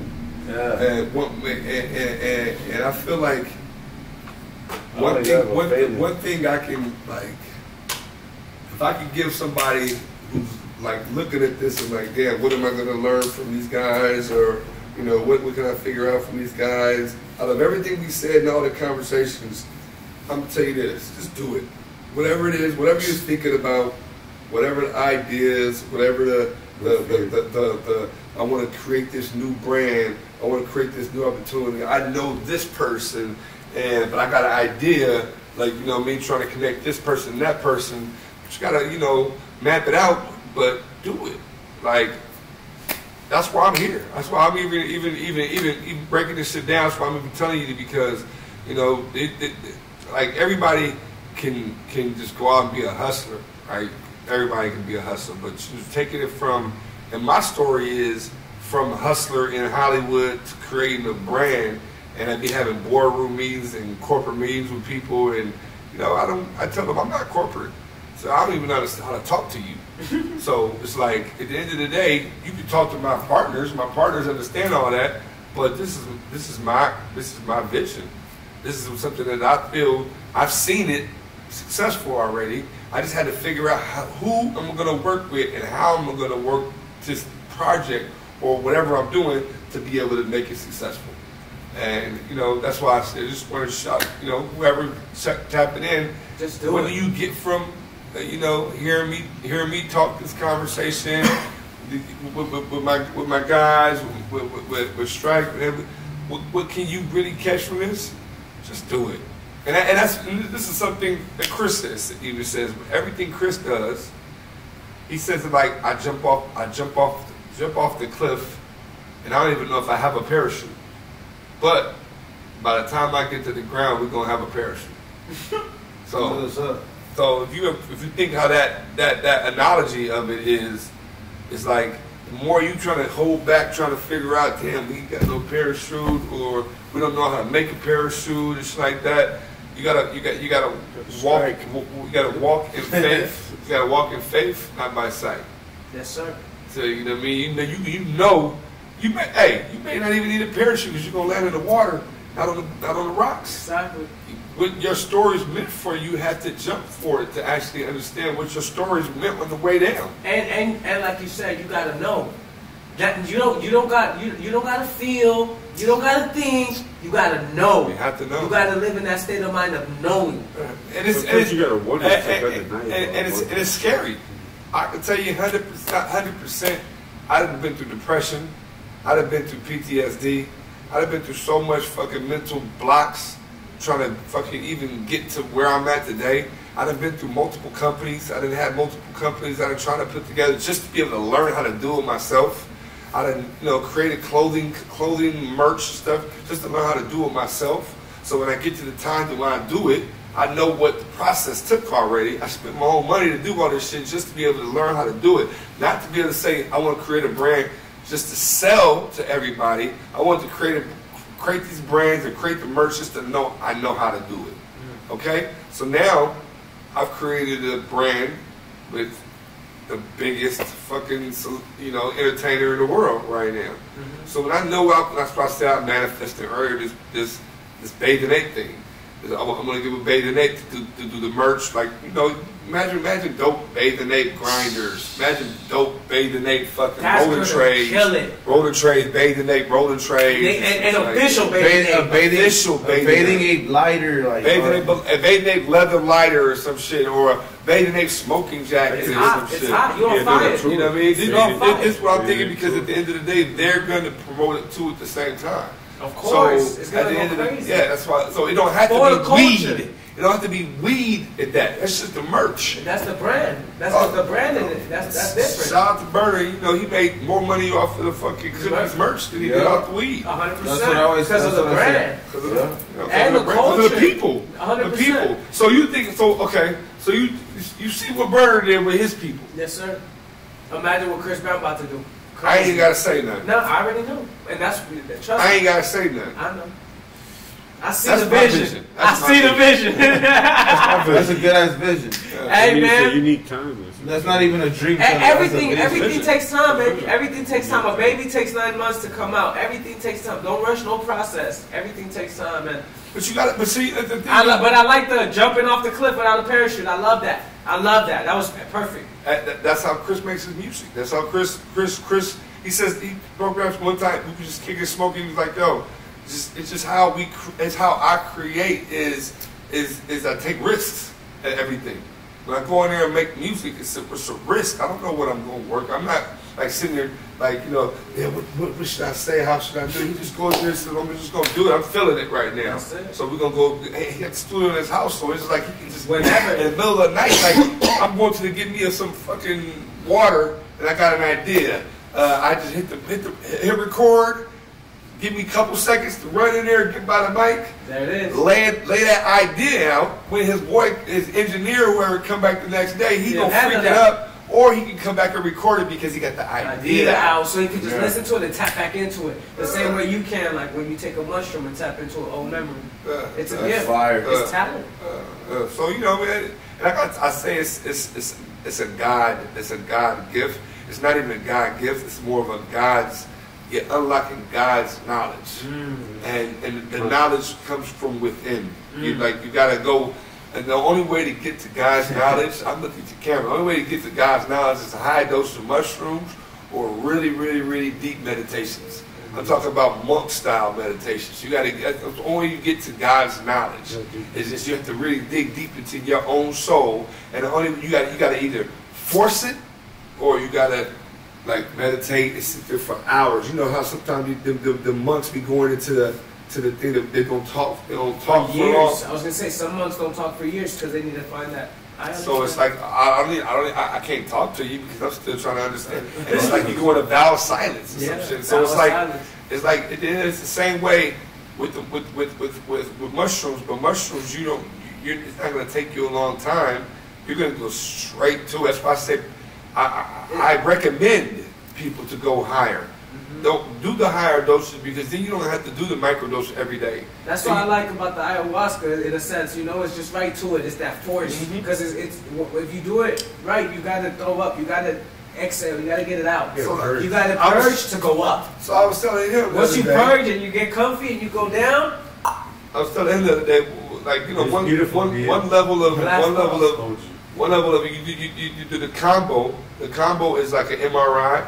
It's gonna tell you what's wrong with you. It's gonna tell your body internally what's wrong with you. This is how I was told. It may be other ways of this, but this is what I was told by a shaman. You know, he told me it was your body's gonna actually tell yourself what's wrong with you, whether you got addiction to some kind of alcohol or addiction to drugs, or you got some fucking family trauma, or you got some you got a pedophile. I don't know, anything you got problems with, it's gonna check you. And that's the combo. Then you turn around and hit it with the ayahuasca. That's gonna fix you. So that's why you purge. That's why you throw up, or you snot, or you go to shit, or you pee. You getting everything out of you that's negative, and then that's your fixing. That's the fix. That's the fix. Then once you finish everything, then another thing to do is the hape. Is that when they blow the stuff into your nose? Yeah, and then they open up your third eye. I did that too. The hape is done. After they do that, they do the hape, and that's what it is. The hape does open up your passage to your third eye, so your pineal gland is open. So from there, then you can start doing other things like mushrooms to keep it open, or the DMT, or certain stuff like that. But once that is open, then you're on a clear path to understanding or understanding. You're on a clear path to understanding. So that's why I say, once you get to that level of understanding, what is a microdose? Right. Like, why are you even thinking about a microdose? Stop playing with it. Yeah, you need, because you're trying to do it to tap in. So why you trying to tap in on? Why are you trying to half step and tap in? I'm gonna be real with you. Like I've been like, this is not on the record. Like I allegedly used to sell mushrooms back in the day. Allegedly. In the early 2000s, legally. In the early 2000s, there was no microdose. You did mushrooms. Right. Yeah. It's like you didn't I just right kind of feel it. It's like I used to sell the chocolates, and and they were cheap too, like $8-10, depending on if I knew you or not. But then regular ones were just like you. I used to put like a whole bunch on a DiGiorno or whatever. It was like turn up, you know what I mean? Like for the whole night. Like he says, you're tapping in, you're doing the work. Right. You're not gonna get anything. Just like it's like putting like a half a gallon in your tank. Like where you're just gonna go somewhere. $5 in your tank. That's dumb as fuck. We used to do it. You do it all the time. You put $5 in the tank. Yeah, you got. I need to get gas tomorrow. Let's get that. Damn, you don't think about it. Put $20 and you only come back into next week. Your tank is nice. You know what I mean? The week after or whatever, you know what I mean? But you don't think like that. You come up. That microdose is a $5 fill up. You come up nowhere. You come up in an area where everybody was told about. Everybody was told about just to get by. They were living just to get by. They wasn't thinking about. They had no hope for the future. We worked out. Right. They wasn't trying to get their dreams. They were just trying to get by. Enough just to get high today. You know what I'm saying? Not enough to even try to do what we're doing on the level we are today on some shit. But that's what I was saying when I was talking about, like, we're taught or we're programmed to just get by. We're not taught and programmed to hope for the future, to think of a better day, to have visions. We're taught that, oh, that's just a dream. Go back to sleep. Right. Or that's just a nightmare. Go back to sleep. Right. But that's a vision of some shit that's going down, some shit that happened, or shit that's that's gonna happen, or whatever like that. It's a vision. Yes, sir. But it's connected to your Acacia records, and we all have them. Every 8 billion humans on this planet has knowledge stored in their Acacia records. It has to do with the everything that happened on this planet. And you ever hear the story? If you want to hide the truth from a nigga, put it in the book. Fact. You ever heard that? Yeah. So the real truth from you hide the truth from a human. You put it in a human. That's crazy. Damn. Think on that. So in the back of your pineal gland is the fucking full DNA of everything that happened on this planet is stored. It's because and that's why when people tap into these things, they have the same type of like, experiences. Right. Because we're tapping into something that happened. We're all connected, but some of them are different. Some of them are different. Some connected different. Like, okay, I did 9 grams of mushrooms on my birthday in 2021. In Miami. But see, when you go higher, they call you. You don't call them. So mushrooms told me we need to talk. So you got to get near a portal, and these portals are different places on the planet. It's places that actually can tap into a really, really, really higher frequency to understand the past, the present, or whatever you want to understand. So mushrooms telling me to get to a portal. So my birthday was understand my birthday is 7/27/1977. If you understand the sevens in that, so that's God's number. On my birthday in Miami, I went to my Rohan's house. He's had a house on the water. He has a house on water. He has surrounded the back of waters. He has a pool, everything. So I was like, man, you know what? That might be the perfect place to do it, right? So I said, I'm coming to Miami, bro. I don't know. The universe is telling me to come out there. I'm gonna stay at my boy's house for a few. And I'm gonna maybe get a hotel, whatever. And I need to come hang out, Jay. Man, just after you finish the boys, come stay in my crib. So I was like, all right, cool. So that's what I want to do anyway. So again, the universe like says, bringing it to you, saying making it easier for you to do what you have to do. That's you finding that parachute once you've already jumped. Right, there you go. There you go. That's exactly it. We find the parachute after I jump. So he said, stay there. And my shaman that came in town, I had some chocolates and some. This is about the time when I said I'm not fucking with chocolates no more. But I had some chocolates and some Limited capsules. And you're doing your 9 grams in, right? So I was trying to do 9 grams, so I had a bunch of chocolates and a bunch of Limited capsules. Yeah. So I was like, I'm gonna take all this, eat all this. He's like, man, you playing with it? What the hell you talking about chocolates and Limited and shit? He said, I brought these right here. He brought these Tamarian Blues. These Tamarian Blues mushrooms. These are he calls them. There's a priesthood warrior strain. They're a strain of mushrooms that they used to give to high priests that actually was warriors that went out to go explore areas back in the different parts of Africa. But like these were like not the ones you just gave you to sit around the circle and just kumbaya. These are the ones that actually they gave to the warriors when they was going out hunting. Think about it. Think about it. Tamarian Blues. Think about it. If you have this visions and this knowledge and understanding, you can ride through the dark.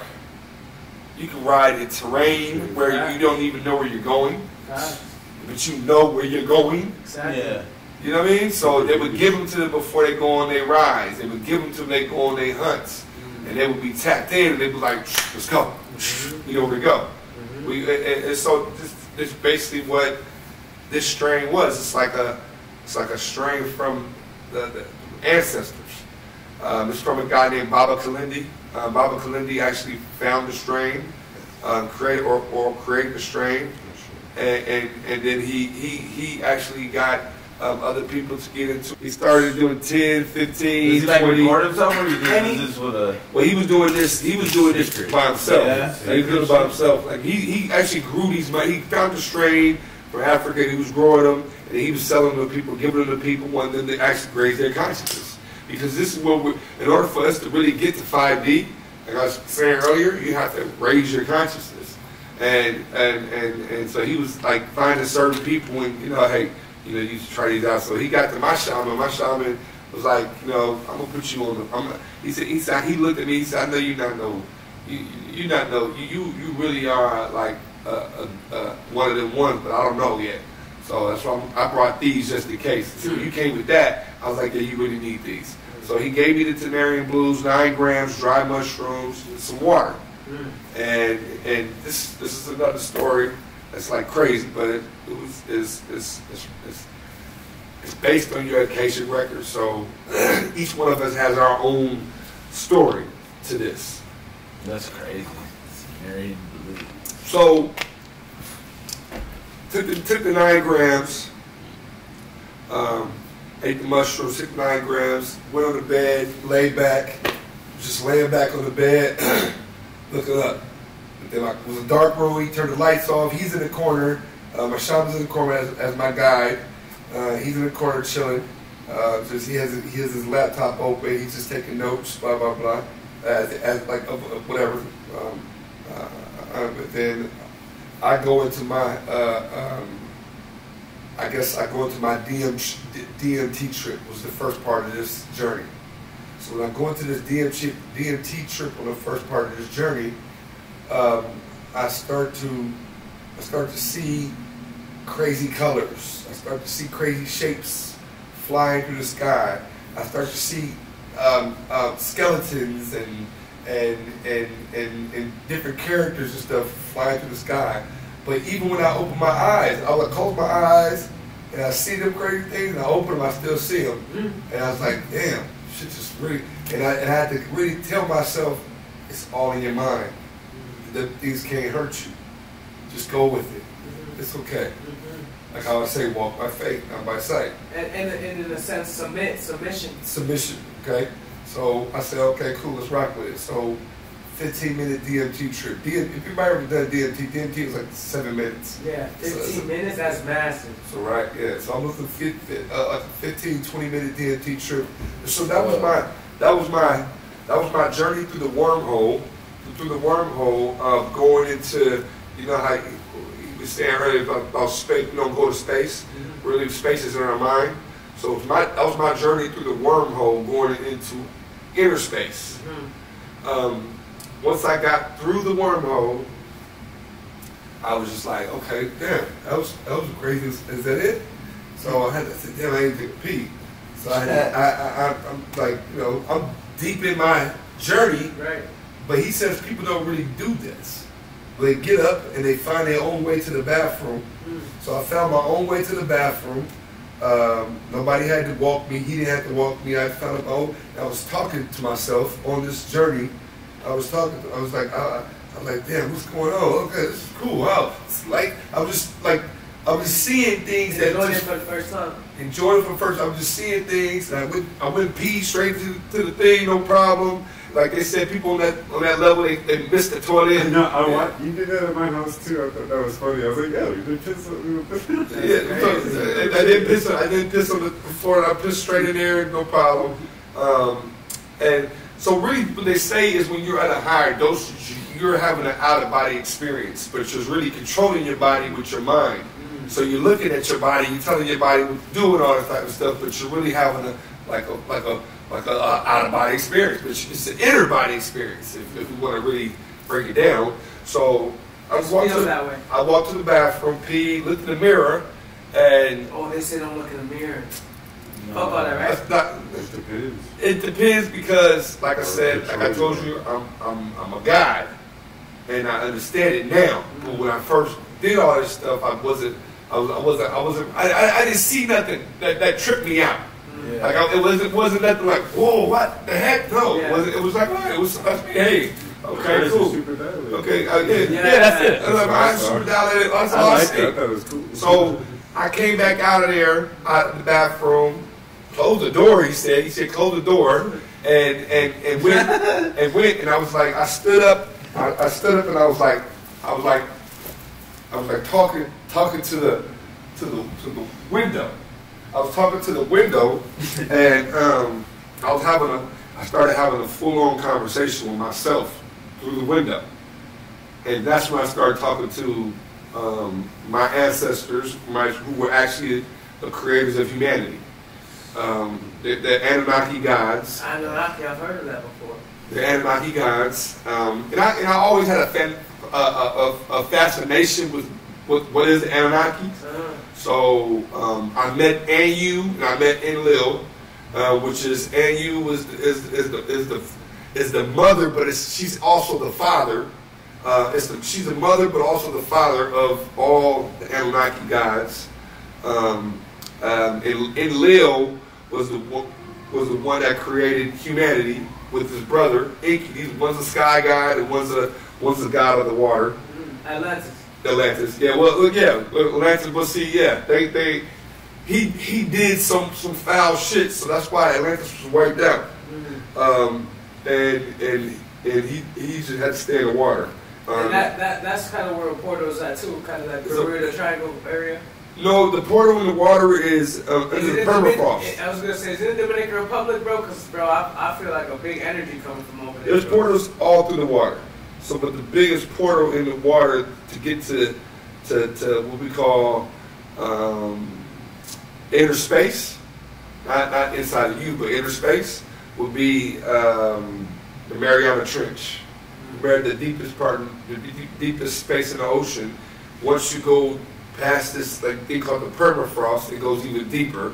You heard the movie The Meg? Yes. The movie Meg? Yeah, you're breaking it down perfectly. Everything you're actually saying is crazy because I've heard it like online somewhere, and you're saying it like word for word the way I heard it online, and it's so crazy because like, I've never read about it. No, I know, but because I'm getting into so organically, so it feels so like so valid. In the water, that's crazy, bro.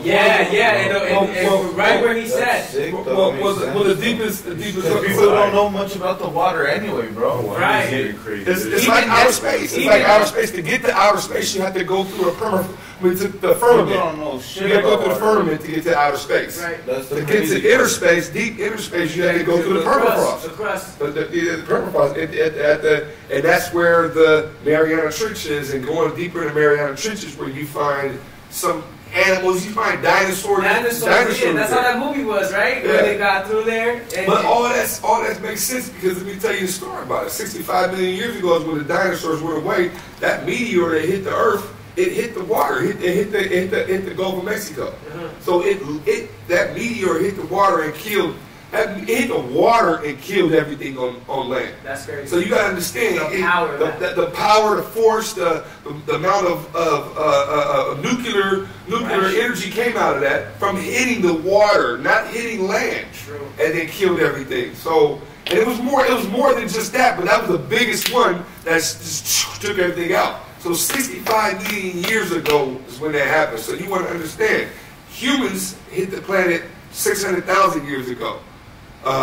The Dark Ages was like 1 million to like 10 million years ago.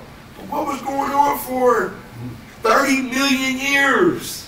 Maybe more, 40 million, whatever, 40 million, 30, 40 million years. Yeah. It was just nothing.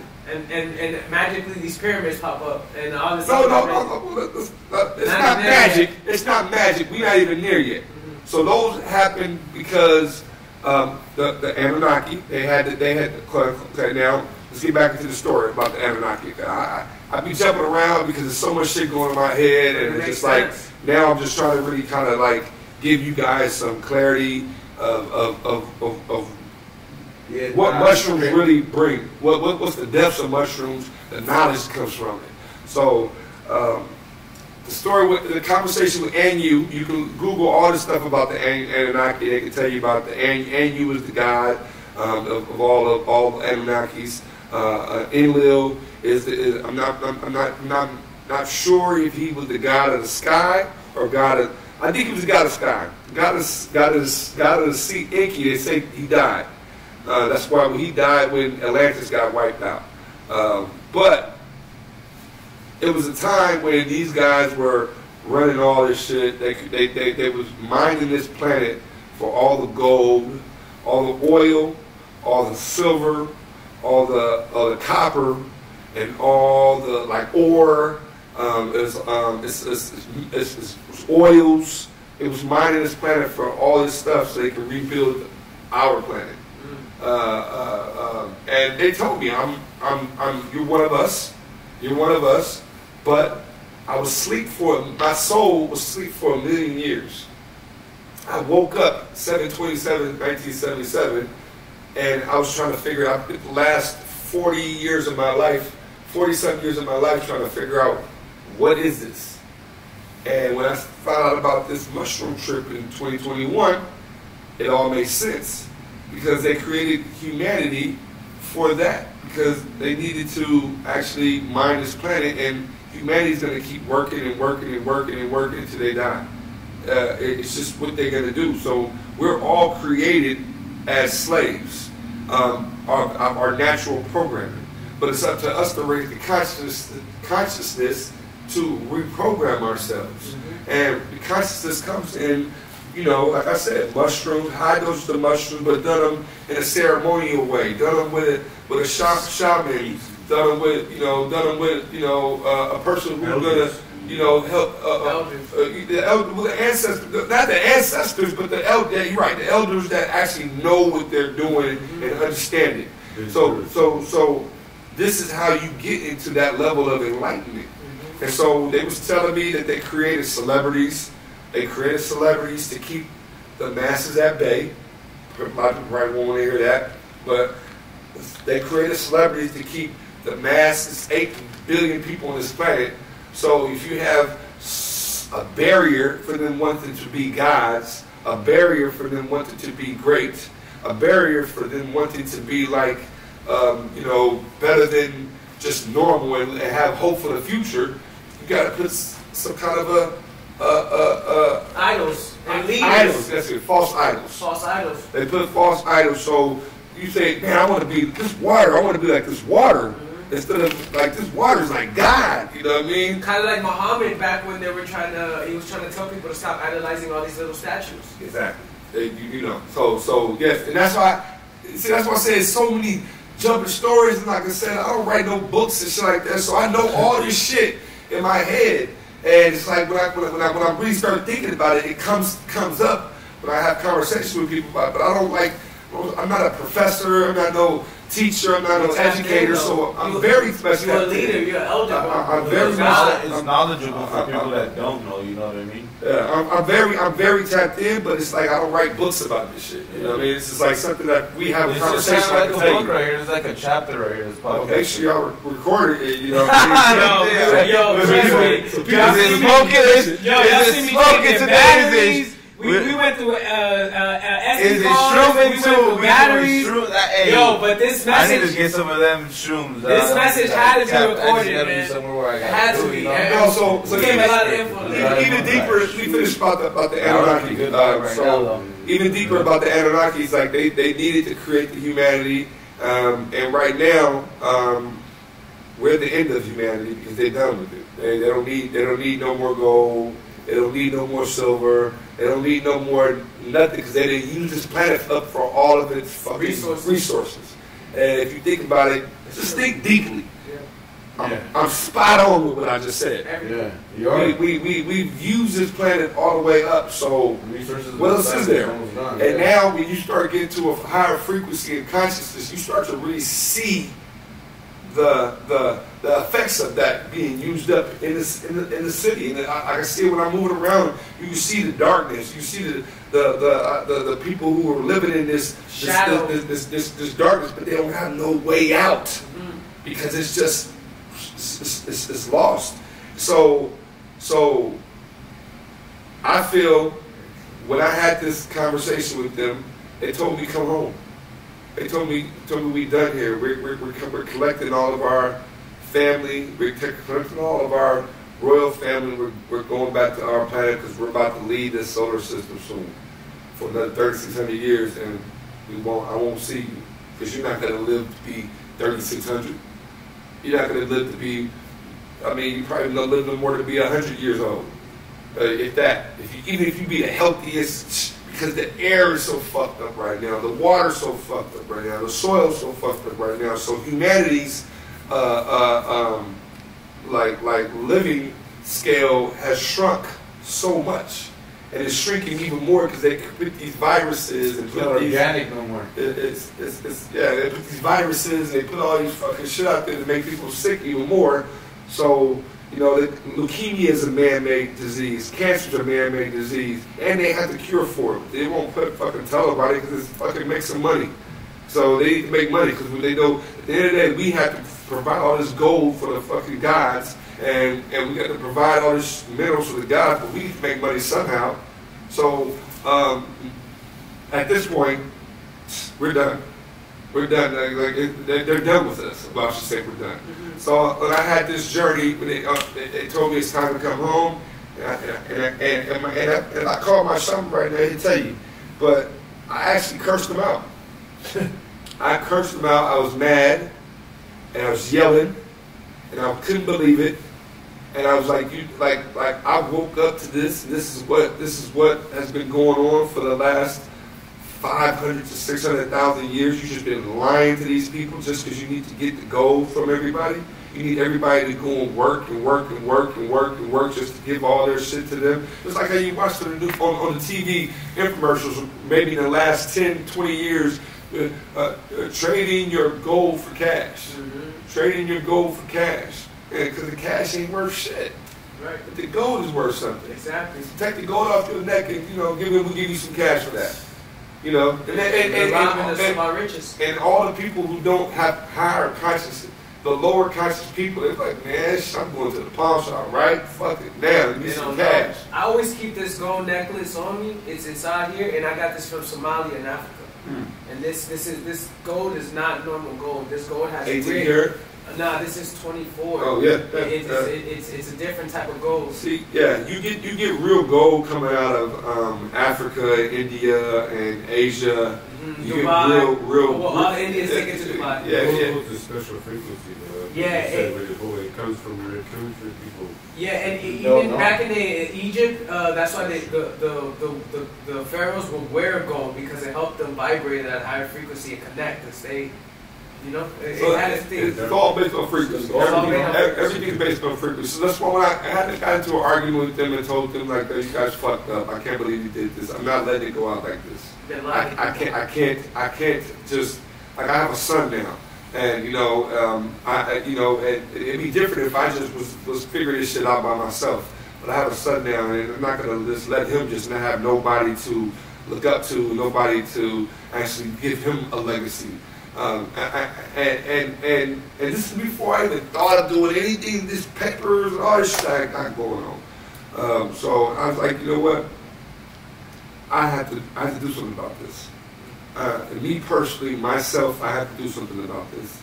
And from that day on, I made it my point. I made it my mission, and my purpose is to create opportunities to raise the consciousness of as many masses as I can. And this is what goes into me saying that I had to create this brand with Chris, because he has the most powerful influence of all these entertainers, but he's also an extraterrestrial too. Yeah. He's also an Anunnaki too. I can tell you, Bob Marley, he's an Anunnaki. And all his kids are. Janet Jackson and Michael Jackson, they're Anunnaki. DMX is Anunnaki. What's his name? Jam Master Jay, he was Anunnaki. Biz Markie. Like, see, I can tell you the reason why you know the Anunnaki people is because they can do anything. When they do it great. If they really put their minds to it, they're really gonna do it great because they know they can't fail. Look at all the successful, great people that aren't really caught up into the reptilian code of control. Think about all of them. Whitney Houston, she's one of them. Jay-Z's not. No. Jay-Z's not. Jay-Z's a god. He's definitely a god, but he's not an Anunnaki god. And that's why he actually, I love Jay-Z. I love Jay-Z because, like, the way he built his fucking shit. He built this shit like, yo, I'm from nothing. We gonna hustle this shit up. We gonna do what we gotta do. And we gonna go to these labels. We gonna tell them our vision. And they gonna fucking rock with us. And we gonna figure this shit out and make it happen. That's why I love Jay-Z. But he actually got into situations with these people in these entertainment worlds that's like controlling music. And it's just like, music sucks now. Yeah. It's like no good music comes out, no music, no good energy, no good love. Like even Chris's album that just dropped, I love it because it's got good energy. It's got good sounding. The sound frequency. These people most of these people are putting out music on the frequency. See, and I can't really give up that secret because it's all music is put out at certain frequencies. They got a lower frequency is that NBA Youngboy type shit or that Chief Keef type shit. It's a low frequency, but it works. But if you ain't got no machine behind that low frequency, it doesn't go nowhere. It dies down. It dies down.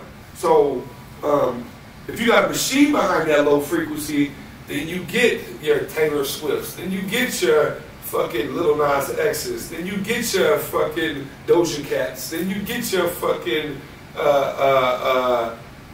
what's the dude fucking Tay Swims. Right. I get you. I know what you're saying. You get these guys, but the weekend, like you get these guys that put music out that's low frequency. That's damn.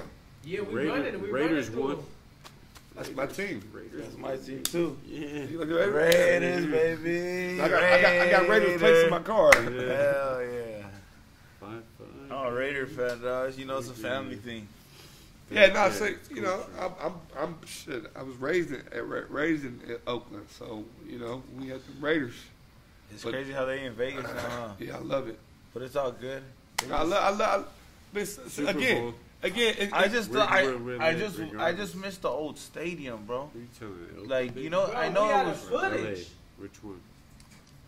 Damn. I ain't got no more memory cards. Wow. That's crazy. We just finish it up then. Finish it up on the mic. We can finish it up on the mic. I've been wanting to let that out. No, yeah, I know. Because I know we've been talking for a long time. But I got so much to talk about. No, dog. I was like, bro, it could have went on for hours, bro. It was amazing, bro. And when I came here, because like I know like there's a lot of people do podcasts, and you know, and a lot of people, but like because of DJ, I said I was gonna unlock a lot extra than I would do with any other podcast, because this is my first real podcast since I dropped the brand. Yes, sir. It's the first real podcast since I dropped the papers. So, you know, it's a long journey that got to this where we at right now. Yeah, and you know, I just wanted to really be able to let people know that this ain't no Chad Brad thing. This ain't no fly by night thing. This ain't no, I can testify. you know, this ain't this. You know, this ain't just no, you know, oh man, I just want to create a brand. No, I'm creating this shit off of a legacy. Yes, I want people to understand this legacy is real. This I love that you use rice papers on these, bro. Yeah. Bro, I want everything he does is culture, bro. He's one of us, bro. He's one of our I love leaders. These filters. He's one of our leaders in this shit, bro. For the cannabis industry, this is my vision to be one of the leaders in cannabis that actually can help people of color understand how to really be able to create a brand, create opportunities, and do it, because we don't get people in our families that tell us how to go open a bank or tell us how to go run our fucking checks and balances and shit like that. We have to learn that shit from the streets. And, you know, learning from the streets, we learn it better, actually, but now we have to take it to another level of actually creating businesses and creating opportunities for other people to actually, you know, be able to thrive off of our. I say our, because it's not just all my visions, because I get with people when we may talk and we may come up with shit, and I'm like, yo, let's do this, but I have a vision that I've seen that I'm always going to put out first, because it's like, why are we sitting here if there has to be a reason for that? So I'm going to tell you my vision first, and then you can tell me your vision, and then we can figure out how we can coincide or not coincide. Facts. And that's just where I'm at in life. I'm not trying to force any relationships. I'm not trying to force any opportunities. I'm not trying to force anything that is not supposed to be mine.